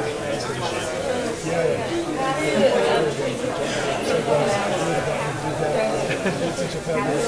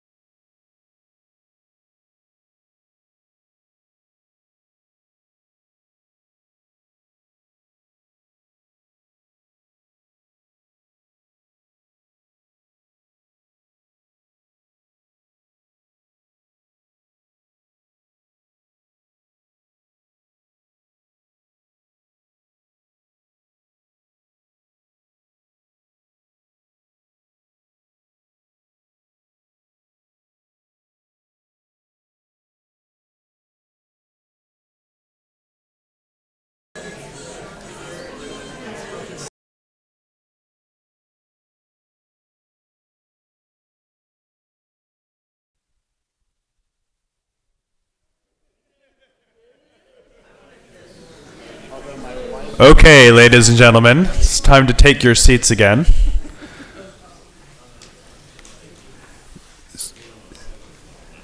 So thanks for sticking with us for the whole length of the day. I know it's a long day, but so much great material has been presented, and I really feel like we've seen the cream of the crop of thinking in this field, not only in terms of makers, but also theorists and indeed institutions. And I thought I would just give you, in my closing remarks today, some reasons to be cheerful about furniture. As Nora said this morning, there has been a lot of bad news in the world over the last year and more. And sometimes when craft-based events like this one happen, there can be a tendency to be pessimistic. But I myself am an incurable optimist, and particularly when it comes to questions about making and material intelligence, which of course is so completely exemplified by the folks that we've had up here on stage today. And I think that our reasons to be cheerful certainly start at home with the Renwick. I mentioned earlier that Nora has been doing such a fantastic job there, as you can see in the present installations, and also Abraham Thomas, my great friend from London, has just been appointed as the curator in charge at the Renwick, which is fantastic news. So you can see, you'll see more exciting things happening there very soon. I also just wanted to say that on the strength of this morning's presentation, I can say that Haystack is in very good hands as well. Is Paul in the room? Paul Securities? Yeah. You know, I knew Stu Kestenbaum very well. I'm sure a lot of you did. And I, like many people, wondered how on earth Haystack would ever find somebody that could replace him, somebody with that warmth of spirit and humanity, with such a great understanding of the place. And having been there only for a few months, Paul has already been able to completely become in tune with that great organization. So I'm really glad you're there, Paul. And similarly, I would say the same for the Maloof Foundation, which has brought us all here today. And I think they've shown great spirit in doing so, and vision in coming all the way to the right coast and bringing us together. So reasons to be cheerful, certainly on an institutional level, but I think also on a cultural level when it comes to furniture. And I've been thinking a lot over the course of the day about what I might say, and the phrase that leapt out to me a few times, and it probably did for you as well, is this question: do we need another chair? This is actually not this is not the first time I've heard that at a conference. At the V&A, I was once at a symposium that included the fantastically interesting Eindhoven-trained maker Joris Larman, and he was asked that question from the audience, and it was a sort of ecologically motivated thing. Do we need to be putting more chairs out into the world? And he said, isn't that a little like asking, do we not need to write any more songs? Which I thought was such a wonderful way to put it. But what he's getting at there is that there's something about furniture that is ineffably human, and of course, each generation needs to make their own environment. Each generation needs to find and make their own furniture. And there's even something you might say about chairs in particular, which I think was really brought out well by Withold this morning, implicitly, which is that, of course, they are anthropomorphic and they envelop us. They're almost like another body supporting our body. They are, from another point of view, created almost as a kind of yin to our yang, a shape that fits into us perfectly, rather like two of Wendell's compound curves fitting perfectly together. And a good chair will give you that feeling, Maloof's above all, if you've ever had a chance to sit in one of them. So in some way, a chair, even in use, but especially in terms of the production of them by a maker, somehow defines what it is to be human, the value of being human, the limits of being human. And so even if it is true that chairs don't necessarily index historical change in the way that other things might, and I'm here thinking about Michael's talk this morning, and also this idea that we have that our age might be defined by technology and what a smartphone can do, whereas a chair might be around from 300 years ago and we're still using it perhaps, and might last for 200 years. So it doesn't seem like a very sensitive register of historical change. And that line of Kubler's that ever since the morning of mankind, we've only had replicas and variants. That's fair, certainly. But at the same time, the idea of a chair as something that expresses ourselves seems to me to be much more true than the supposedly more expressive phenomena that happen on the screen of my smartphone. And of course, a smartphone is trying to express you all the time. That's what it's designed to do. It's a neutral portal that allows you to explore anything that you want. You can dress it up with all sorts of features and apps. You can customize it to an extent that you've never been able to customize probably any product in the history of the world, exactly to what you want and what you are. But I would suggest to you that in that very infinity of possibility, that object actually falls far short of what something like a chair can say about you. And I think it's because a chair is, after all, a repository of thousands of years of human ingenuity. You know, we say a phone is smart, but what's really smart is an object that is descended to us from time immemorial of improvements, technological experimentation, generation after generation after generation, thinking what this very, very simple form could be made to be. And I can't imagine ever using that up. I think it's a repository of material intelligence that will stay with us for a very long time. And this is why often when I speak these days, we'll ask people to just pay a little bit of attention to the thing that they're sitting in right at that moment.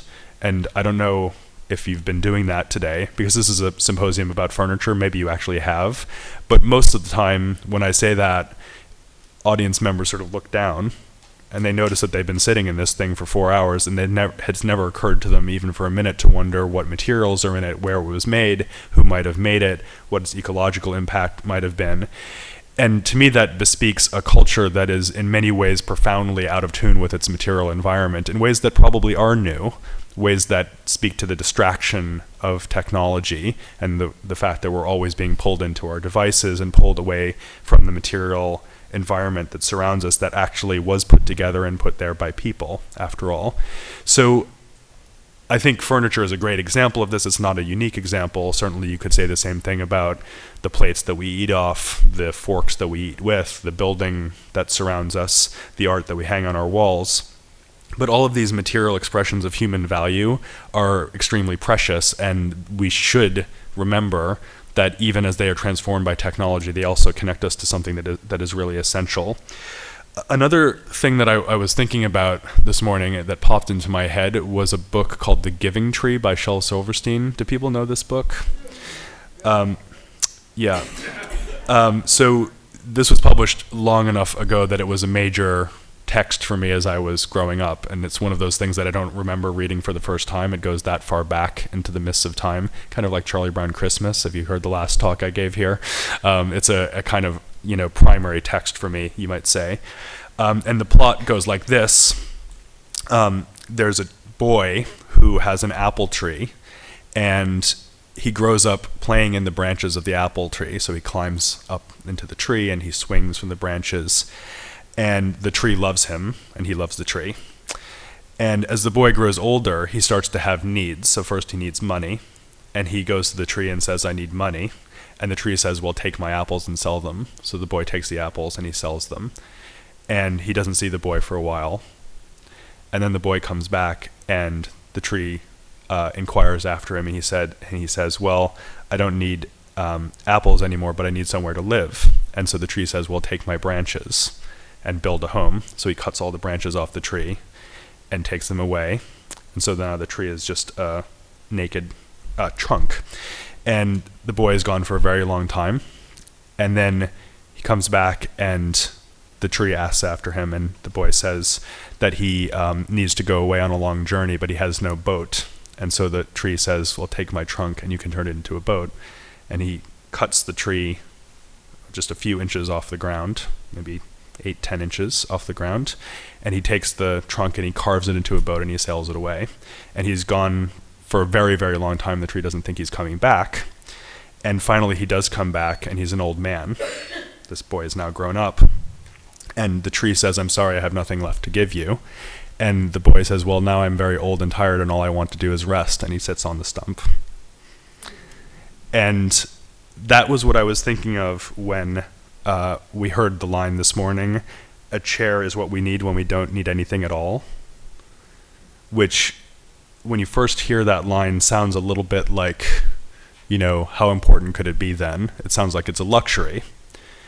Which brings us back to Michael's lecture about the 1% and the fact that all of these designs are being made for this elite class, and that inserts furniture right into this political dynamic that we've all been talking about, all been thinking about this year, not only in this country, but in Europe as well, of course, and elsewhere in the world. And the line, "a chair is what we need when we don't need anything at all," could make it seem just like a luxury product. Why don't we just sit on the ground? Why don't we devote ourselves to something more essential and functional, perhaps? But viewed another way, we could say that a chair is what we need when we don't need anything at all points to the fundamental philosophical importance of furniture. In fact, philosophy is another thing that we need when we don't need anything at all, when you come to think of it. And yet it's one of the most important human activities that we engage in. And I would say the same thing for furniture. The last thing I just wanted to say is about the concept of the future.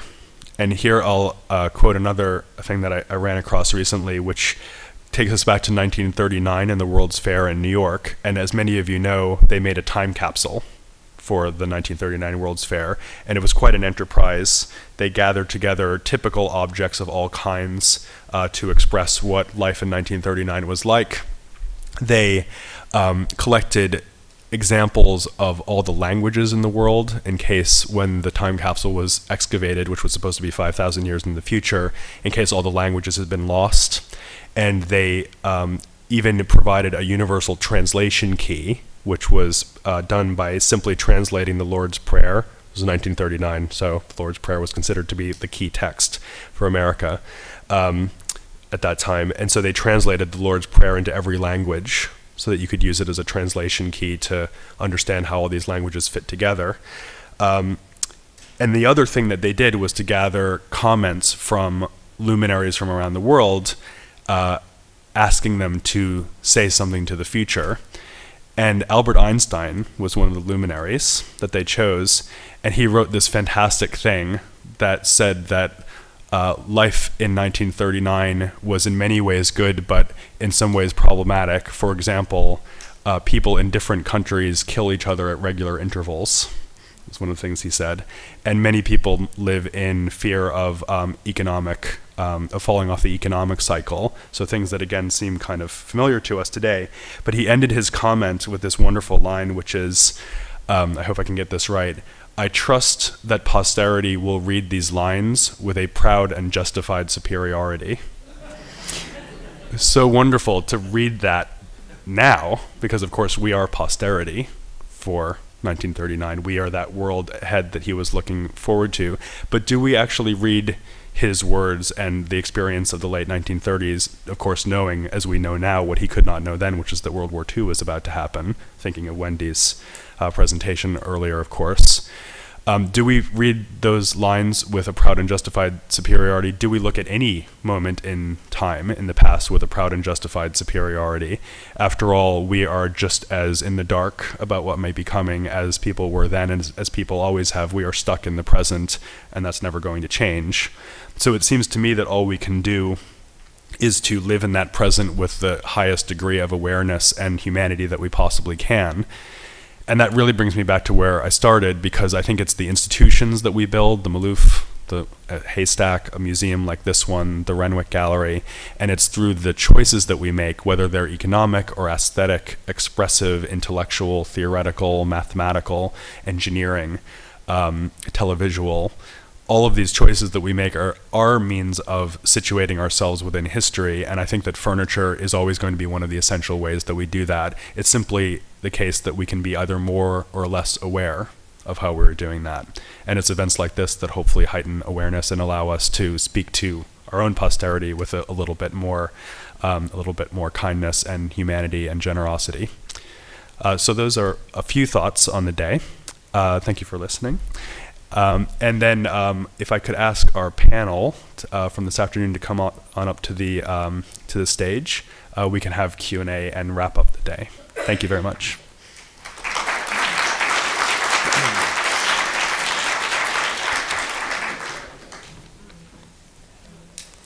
So artists to the front again, please.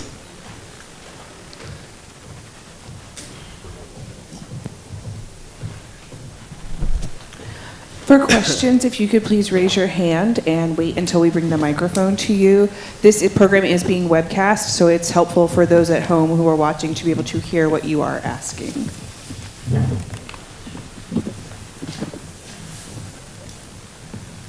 And I'll take questions too if you have any, of course. Okay, all assembled? Okay. Does anyone have any questions to start us off? Yes. Oh. You've talked a lot about chairs. There's lots more to furniture than chairs. In fact, some cultures don't even use chairs. So I wonder if we can talk a little bit about the sort of concept of furniture-ness in general, as opposed to just focusing on chairs. Yeah, I might have been guilty of playing my motif a little hard there, but and in fact, Wendy, you don't really make chairs very much at all, hardly ever. So that's a fair point. Furniture is a big world. Do you, as a panel, have any thoughts on the difference between making chairs and other kinds of furniture and how they fit into your work? Yes, Wendell. I believe there's something much more personal about a chair than other pieces of furniture. I mean, you're sitting in it, you're handling it, you're touching it, you feel the texture, and you're just very close to a chair. Or, you know, a cabinet, I don't fondle a cabinet or a table, but there's another aspect to it. There are a lot of collectors of chairs. Very important, big collections of chairs. I've never heard of a table collector. I've never heard of a cabinet collector. There's more opportunities with chairs. I think each type of furniture has its own psychological impact if you're thinking about it within the space. You know, chairs, we love them. I love them. It's hard not to talk about them. Are quite different than tables, quite different than cabinets. I feel like, Wendy, you and a lot of your students, too, have done a lot of work. I'm thinking of the Cabinets of Curiosity show you did. A lot of work with cabinets and using them as, you know, psychological art pieces, like as a space of that exterior, interior that you were talking about. That's like different psychology. But mostly, I think the most important theme of furniture-ness is its accessibility to people. And I think no matter how wild a piece of furniture is, it's very accessible because it's something you can own. And I think about that as a positive thing about commodity, is ownership can be positive, of seeing I can own that cabinet, I can have it in my home, I can have an intimate experience with it, and I get to understand it because I own it.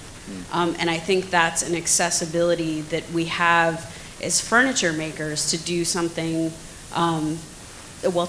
it's tricky form of art, you know, like you can do whatever you want because people are going to accept that it's time to sit in that thing, whether it's comfortable or not, whether it's crazy or not, because they see it as the identity of chair or the identity of cabinet. I'm going to open that drawer even if it's going to bite me or even if it does trick me into fondling it. And that's that interactivity, it gives us something quite different than other forms of art, I think.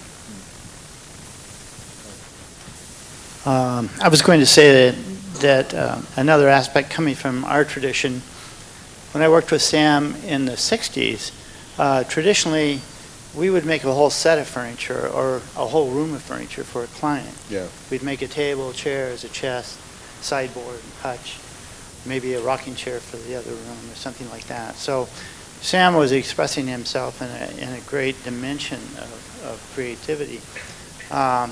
As time progressed, say like through into the 80s, when the whole attitude towards collecting kind of switched, where people were collecting individual pieces from different artists. So you get a table from one individual and you get chairs from another. So you're collecting names and work from different artists. Sam gradually became known as a chair maker. And there's a lot of people right now that think of him only as a chair maker. Yeah. And originally, he was very gifted. It was one of his strongest gifts in designing casework and those kinds of pieces, which he rarely did towards the end of his career. It's the sort of skewing effect not only of individual collecting, but also, I have to say, of museums. I mean, I can tell you from experience that a museum finds it much easier to represent an artist with a chair than a table, for sure, and less so with a cabinet, just for reasons of space, both display and storage space. But we should remember, and I'm really glad you asked the question because it's a good corrective. You know, in 17th century France, which many people accept as the highest level of furniture production in European history, the elite furniture makers were called cabinet makers. The chair makers were a much less exalted breed and much less highly compensated, and cabinets were, of course, you know, a much more complicated endeavor at that time with many more materials, precious materials, etc. So it is a good corrective, so thanks. Another question, yeah. I think one of the other things that makes furniture special is memory. I remember pieces, that why we bought them, when we got them. Maybe they take generations, and they carry those memories on. When we moved from our house and sold it to our children, our memories stayed there. And I think of them every time I go back to the house. And the other thing I wanted to mention is and get a reaction on is, someone said the chairs, they're not necessary because, after all, the human body is made to lie down or stand up. But, in fact, they're essential precisely because the human body is not made to sit down. And that is what makes them a challenge. Yes. Wait. Just hold on for the mic if you don't mind. Okay. Speaking of posterity, we need this all recorded. So. I would like to know what the furniture people who work in wood are doing about the re-establishment of forests, whether it be teak in Indonesia, other woods in South America, etc. There is a diminishing supply. What is happening? Is there a movement to restore, to rejuvenate, to replant any of these areas? So the question is, what are furniture makers doing about the depletion of forests? So the loss of timber and the ecological problems of over-harvesting timber. I think that is something you're interested in, isn't it, Wendy? Yeah. Not just elephants. Just sort of by default, because I was using less precious wood in the Japanese-American series, simply because that was the material that they used to build this prison enclosures. And they didn't just tar paper and pine and fir. But I think the character of the word is really part of the message that you're trying to send. I did make a piece out of Alfreda. That was probably the most precious wood that I've ever used. But I think it was to identify with the type of wood that they used in China. I was trying to draw a parallel between what influenced that piece, and the choice of wood was important to make that cohesive enough. But as far as deforestation, and I mean, that's another topic. Maybe that's going to be my next series, but that's a very complicated subject for us woodworkers, I think. We changed the way we work with wood. We try to use the most that we can, but you can't compare the way we use wood with the industry of the kind of material that you see building these buildings, Home Depot, and they go through so much material that it's got to start on a wider basis, not just studio furniture makers, but industry, I think, need to be more conscientious about the use of wood. Thank you, Wendy. Bill, and then Wendell. Yep. Yeah, I mean, something like the production of paper uses way more wood than production of paper, for example, uses a lot more wood than furniture makers would ever use. For us, we use sustainably harvested wood, FSC certified, or like storm felled trees, trees that are sick or at the end of their lifespans. But I think that's a good question, though. I think we could, do more in the reforestation effort, which I think was the question. And we've worked a lot with plantation wood as well. But just trying to use wood in a way that makes the most of it, and isn't just cutting down or mass producing stuff, to get a durable product, but to make it, to show the beauty and elevate the material as much as possible. Thanks, Bill. Wendell, did you have a comment? Don't forget the mic, Wendell. For the last 10 years or more, we've only used American woods. And mostly what we use is American ash. And the ash borer is devastating the ash trees, but they are still usable for furniture because the ash borer doesn't bore any further than into the candium layer. And so the wood is still usable, so there's a huge amount of ash on the market. There'll be a day when it isn't, but right now, lots of it. Thank you. Thank you for the question. There's another question here. I was thinking about a comment that Wendell made about computers wanting to erase mistakes and that in itself being a mistake. And I was wondering if there were moments, for those of you that work with digital technologies, if in moments when they're being uncooperative or they're just not working with you, they're not performing how you want them to, if those moments actually ended up being generative for you or helped you see things in a new way or ended up being of benefit to your work. It makes me think of Michael's example of the glitch cabinet this morning, too. Yeah. So productive mistakes, happy accidents? Well, the mistakes I was referring to are in the model stage. I mean, I do not work in the computer, so I draw. And when I have an idea that looks promising, I will make a three-dimensional model in scale. Now, because the model is only like so big, very small imperfection when blown up to full size is somewhat bigger. But I'm the one that made the model, and whatever's in the model, I want to stay. I'm not trying to get rid of any of those things that are there. And I'm referring to those as mistakes.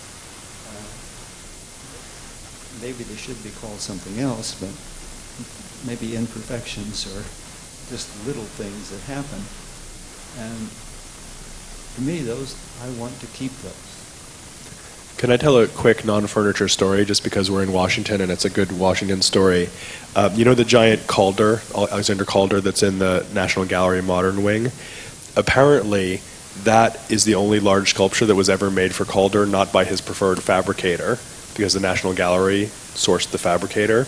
And normally, his fabricators realized that they didn't need to take a calipers and exactly mathematically increase the diameter of each element based on the little wire hand-twisted prototype that Calder made in his studio.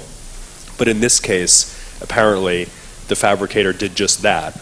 And Sandy Rower, who's the head of the Calder Foundation, described the National Gallery's Calder as a Klaus Oldenburg Alexander Calder, because it's a giant size, exact equivalent to what his little handmade model was. So bear that in mind next time you go see that sculpture. It's a nice little story. Sorry for the departure from furniture, but yeah. Could I say something? Yeah, please. I just saw that piece yesterday, and I was standing there looking up at it and wondering why the scale was so huge on those arms. Exactly. That's the reason, yeah. It's sort of lost in translation. Yeah, Vivian. I think that one of the things that we'll see, and I feel like I was just talking about this with a digital design and fabrication class I'm teaching right now. is that we'll look back at this time and be able to identify designs by what program they were designed in. Yeah. I think you can kind of already. And there's a good reason for that. Each of those CAD programs is a different mathematical formula that it's expressing. So it has stuff that it likes to do. And I think like any other tool, you have to learn how to trick it into doing what you envision. I think that's true of any tool, whether it be a chisel or a welder, whatever. That there's always, in a way, it's like, you can hack anything, as it were, to use a newer terminology. But I think that's important as makers to do. You do have to trick the computer and the robot all the time. Good thing we're still smarter. Christy? I would say I have had happy accidents with machines, but not because of their limitations, but because of knowing how the machine works. For instance, when laser cutting veneer marquetry, I've noticed that it'll leave a slight bevel on it sometimes if I set the power a little too high or set the focus a little off. So then I can take that and use my advantage and make it into double bevel marquetry, which fits, perfectly and way better than regular laser marquetry works. So I think knowing the machines and what their limitations are, and like Vivian was saying, knowing what machine designed something from a specific time period, I think that's the most frustrating part about using CAD programs, is that they have limitations, and yes, you do have to trick them into doing what you want them to do, and a lot of times it's less about knowing the software and more about knowing how to rig a piece of wood on the machine that's not quite right, and then doing, partial by hand, partial by machine. Just to play devil's advocate for 1 second before we leave that topic, why is it a bad thing for the furniture to betray the program any more than it would be a bad thing to, for example, see a hand-chiseled surface? Because couldn't you just interpret that as a kind of truth to the process? In other words, maybe it should say Rhino, if that's the program you used. Rhino is a software program, so maybe it should look like it was made in Rhino. It's a kind of weird modernist way of thinking, perhaps, but is that invalid? I would say it's more honest to say leave the tool marks in. Like on a CNC piece, it has to make so many paths. And if you give it more paths to do, it'll look more like a hand-carved piece or something like that. Yeah. I think it's a little bit dishonest to, of course you want to make the piece look good, but I think it's a little bit dishonest to try to pass it off as a handmade piece in that case. Bill, you had a comment. I was just going to sort of follow up with that. It's not a sort of like happy surprise, but one of the ways we use our CNC router the most is to make the jigs for our metalworking, and it allows us to make very precise jigs for hand done stuff.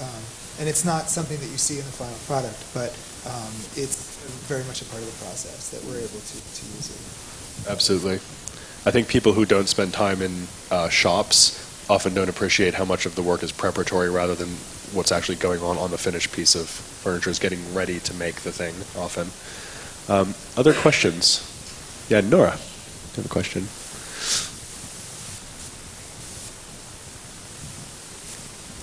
Thanks. One of my favorite anecdotes about furniture, which Wendell sort of made me think of when he said that he didn't mind that the furniture was not comfortable, was George Nelson's creation of the slat bench. And he talked about the fact that he had created the slat bench for his own use in his office, and that it was comfortable for about 30 minutes, and that was it. Because after 30 minutes, if he hadn't seen you yet in his office, he probably didn't want to see you in his office. So I was sort of interested to sort of come back to a little bit about what Michael had talked about this morning and hear what any of you had to say about the social manipulation of furniture, the way that furniture really does transform the environment in some ways that are a little bit invisible. So talking a little bit about users' experience and how you are actually actively shaping that, and maybe also talking a little bit about your work, which many of you, your work is a status symbol for people, so how it's manipulating different social spheres. Great question. Anyone want to take that one on? Wendell? Well, it's odd, but I don't meet very many of the people who buy my furniture, and I don't know where it's going, but an awful lot of it is going into a warehouse, which is, the art collectors have warehouses. They have more, and they just circulate. They'll move things in and out of their house, and very seldom am I ever in that house and know how they use it or if they use it at all, which is, I guess, kind of an unfortunate thing, but I've got pieces all over the world, so I'm not about to go visiting. I'm not sure that answered the question, but I don't think I can answer the question. That is absolutely fascinating, though. So for you, clearly the value is in the making of it, the interest in the making of it, and then once it leaves your possession, there's not much you can do. I mean, I've got work in Russia and Kuwait, places I'm not going. Maybe that'd be a fun Other thoughts about the social impact or utility of furniture, social use of these forms? Well, I mean, I don't know if it's something that we think about all the time when we're designing, but certainly as the technology we use becomes more apparent and people are, not even calling, but just texting each other, even when they're in the same room, you start to think a little bit more about the environments that we create with the furniture that we make, and hopefully bringing people together around an object that they want to talk about, that they want to interact with, as a way to maybe holding on a little bit to, some of those social interactions that, I don't know, it feels like we're losing daily. Yeah, I think of, I think about the social and psychological a lot in the kind of forms that I'm putting together and how people interact with them. But I think maybe the heart of it is wanting to make something that has an extraordinary amount of empathy, this empathetic opportunity. And that's, say, one of the reasons I use a lot of compound curves is I want people to be seduced by it, and I want people to run their hands over it. They don't always let you watch them do that, but sometimes you catch them, But that is the purpose. I mean, and say, those works that are, made to be extraordinary things or luscious things is that sort of biofeedback, the promise and allure of something beautiful and then being able to be a part of it. But it makes me think of, on the technology, why do we need to trick the machines? I was thinking about that because I was like, we're saying we're tricking the machines, but we're not asking why. And I think that, for me, that's one of the reasons why it needs to be tricked. I don't want it to look like a mathematical formula expressed. I want it to be something that we have an empathetic relationship with. And in a lot of ways, I think that can be done, and we talk about it a lot in the history of woodworking with the mark of the hand. But I think there can be the mark of the creativity as well. The mark of say, if you're making something that's an abstract form, I think each of us has our own set of predilections, and biases. And with that, we go out into the world and we're attracted to things and we see them. And that really, the way we take that and re-express it through form and materials is what our individual creativity is as designers, as makers. And keeping that is what makes them empathetic to other people. Keeping that individuality in the object is what makes people feel like an individual when they encounter it. Huh. That's great. Christy? I would say the folding furniture that I do is a unique social experience, especially since a lot of times they show in galleries, and the galleries display them down on the floor, so you don't necessarily realize they fold up, and without seeing a video or something like that. So the people that do buy them, they love the experience of taking them off the wall, sitting in them, putting them back on the wall. And then I also get a lot of people on the internet, because I have YouTube videos that have gone viral of the folding furniture, and everybody will say, oh, I want that so much, how much is it? Well, the problem with having furniture designed for small spaces is that people that want to buy them live in small spaces and can't really afford furniture. And then they ask me, well, can I buy the design from you and make it myself? Yeah. So it's an interesting experience with the folding furniture. Well, I don't know if I heard the question 100%, but my work kind of compensates. I'm not a public speaker, but I have really strong thoughts and ideas. So my work kind of compensates and does the work for me.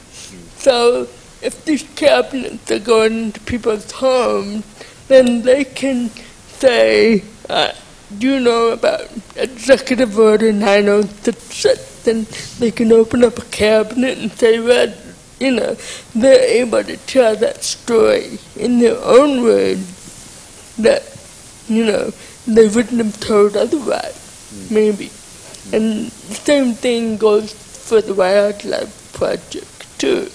It's easier for me to make a thing and then have somebody interpret that object and understand the severity of the problem through looking at that work. Thank you, Wendy. Speaking through other means, really. Yeah. Yes, question over here. For those of you that have a tradition as making maquettes in your process, how do you feel about collectors who, once they know that you make maquettes, want to buy them, whether they own the original one or not, because they're fascinated with the process. So they think that that, too, the maquette, becomes an object for sale, or possible sale. I get asked to sell maquettes all the time. I do not sell any of them. However, I have had a few of them printed. And I've never sold those, but I've given a few of those away as gifts. But I keep all of my originals. Why is that, Wendell? Well, first of all, they're fragile. And they can be so easily broken. And I like to have them around. I mean, it's like I have them on a shelf. Like I think a library is wonderful with all the books on the shelf. Well, to me, it's all these models on the shelf. And occasionally I'll pull one out and think, gee, I should do something else with that idea. So they're useful to me, the same as I keep all my drawings. I very seldom sell a drawing. Larry, is there any use of maquettes in the Sam Maloof shop, or is everything direct into the material at full scale? Back in the early days, Sam made models for quite a while, and later on, he would make maquettes when he had to do a presentation for a church committee or something, where he was doing chancel furniture for a large church, where one person on the committee might be aware of him and who he is, and the rest may not. So he kind of had to present himself to the whole committee. By and large, though, we work direct in the material, don't spend the time to do that. And then, as you saw in the slide presentation, the last few pieces he made literally were right out of his head in real time, adjusting the aesthetic as he went. And drawing on the material to show the lines. Yeah. And there was a lot of manipulation of that form until he got it the way he wanted. The really interesting thing about that is when Sam started that series, because I had worked with him when he was in his late 40s, that's when I began working with him. All of a sudden I walked into the shop one day and I saw him and Mike working on a piece of cardboard, trying to figure this thing out. And I looked at him, and he had the same intensity that I remembered from him back in the 60s. And it just blew my mind. That just like on point, and he had not been feeling well. He had some problems with his hips and back. And to see that energy surge back right at the end like that was really amazing. But basically, no, we just worked direct. Yeah. Well, it's, you know, what Vivian just said about that individuality, that strength of individuality and having that connection. I mean, he's, you know, a paradigmatic example of that, isn't he? Well, there's another thing I wanted to say. A couple of years ago, I was reading Samuel Beckett. I don't know why I went back and decided to re-experience that. And I came across this line out of a bunch of gibberish that said, the role of objects is to restore silence. And I immediately thought of Sam. And so we were talking about how the objects we make affect and change society, which I distill down into the individual. After years and years of going to openings and having people come to the shop and touring people on the tours that I give, they walk into a room and see a Sam piece and just go into another state. And it's transforming. And there's something about his energy in those. And when I talked about perfection, I was talking about a constant visual rhythm where your eye doesn't stop anywhere. It's a total presence. And I think that's what that's about, that he was able to create a piece that reaches deep into the soul of people. That's wonderful. Thank you. Yes, question all the way in the back. You've spoken a lot about the impact of technology on design, on fabrication, and you barely touched on the question of the impact of technology on moving makers' works into the marketplace, to the end user, to the collector, whatever. And of course, a number of traditional makers have been impacted by the loss of longtime galleries closing. I'm not aware of galleries coming along that are replacing those really substantial galleries. And the question is, how do you see technology, the use of internet websites or you know, online galleries affecting what's going on to happen in that way? And do you see the role of the traditional gallery continuing, growing, disappearing? How do you see all the dynamics of that? Obviously, it's an important question for makers who are trying to make a living doing what you all are doing. Okay, thank you. So a question about sale of work either online and how to replace the galleries that are closed and no longer with us. In a place like First Dibs, I would say a large percent of the work on First Dibs actually is from galleries. Yeah. Galleries are using it as another tool. Yeah. But I don't see that galleries are going to be giving up their exhibition space because it's I think it's a very small part of their market. And it's very inexpensive, so they do it.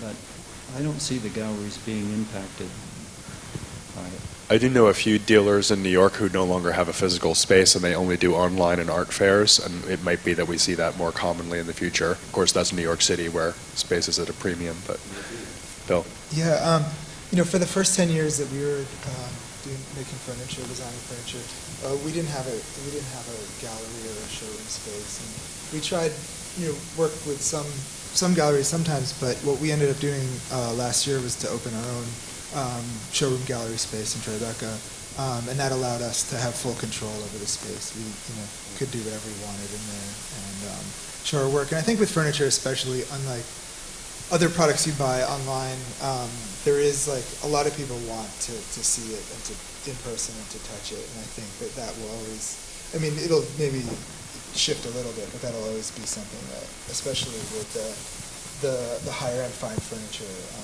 people want to touch it. I couldn't sell a thing to save my life, and so I rely on the gallery completely. And I know I have a lot of colleagues who complain about how difficult it is to work with galleries and the percentage and whatever.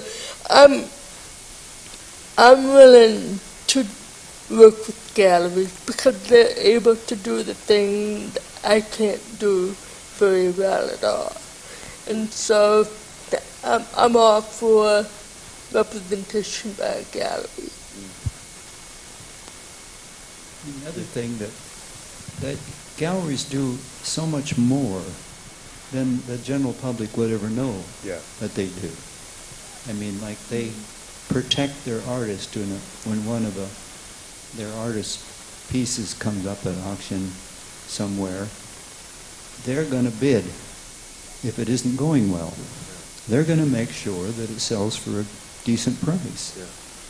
And when you have an exhibition at galleries, they really have gone to work hard a month before the exhibit has started, contacting people about it, and perhaps even making sales. And they publish things like catalogs, and even are involved in helping with publications, full books getting published. I mean, they do a lot. And more commonly today, galleries are also putting up front investment into the fabrication of pieces as well. Yes, they're actually making the production of the work possible. Absolutely. Vivian. But not for that many people. Right. You know, that's back to, you know, furniture is a very wide field, and there's a lot of different materials, there's a lot of different price points, and I think in general, just because in some ways, you know, this is connected to the Renwick, we're talking about wood and we're talking about studio furniture, which isn't really a huge slice of the furniture world. I think there are some generational differences that you would think of. People who are kind of coming into the field now are going to have more of the one-off design approach to a business model or small production, a lot like what you guys are doing. And in that case, the sort of relationship with the gallery is quite different than it is as somebody who makes furniture that's really fine art, you know? That's a very intimate relationship, whereas when you look in the design field, you often find somebody that has their own showroom, has their own production line, works with companies that produce things, and also might do a project with a gallery, like one line of things, one design that's that gallery's to sell. So I think there's a huge difference in the approach generationally that I see. I don't know if you guys agree with that or not.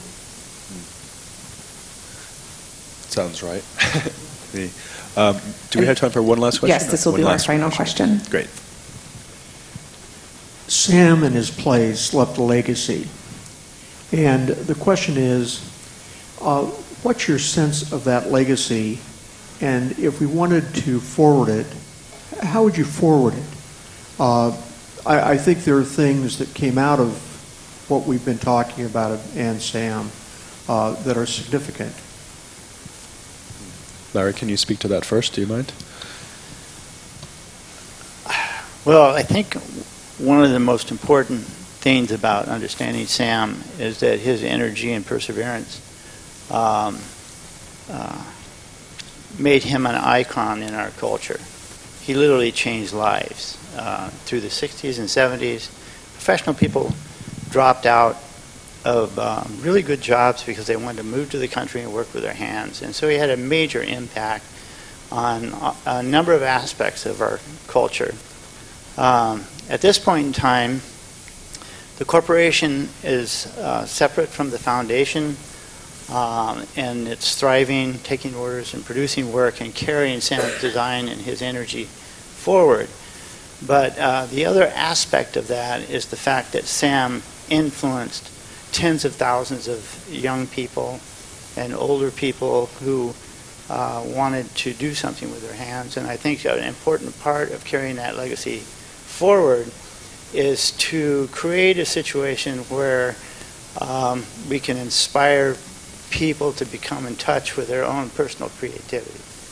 And so I think that's going to be a big aspect in the future of the foundation.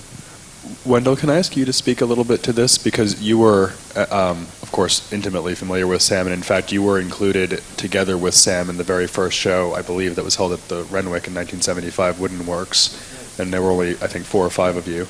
And so you know Sam Maloof very well. However, you couldn't be a more different character in so many ways. So how do you look at his... We're direct opposites. Exactly. I consider that we were good friends, and I have visited him numerous times over the years, and he's visited me in Rochester. But you're right. I mean, his approach was so different than mine. I remember one time he told me, and he was very proud of this, and obviously it's a thing to be proud of. He had 10 years worth of orders for his rockers, which I'm sure he did. It was probably even more than 10. And I thought, if I had 10 years of orders for anything that I was making, I think I would just go jump off a bridge.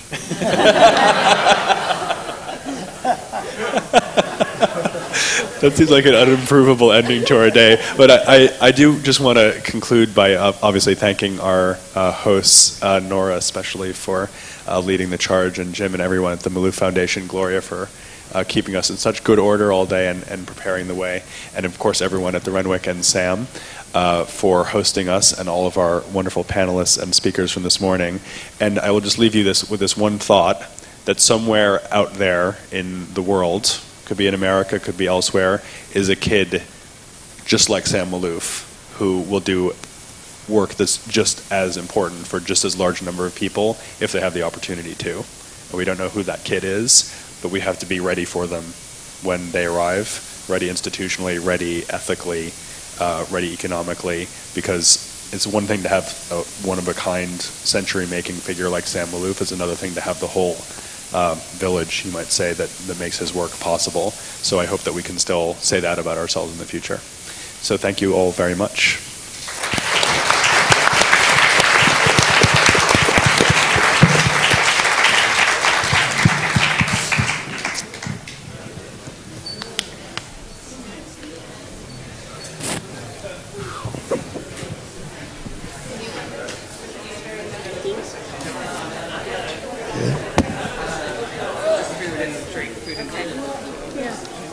So, thanks very much for coming. Obviously, that concludes the program for this afternoon, but I'd like to invite you to the reception that will be right outside the doors in the lobby here.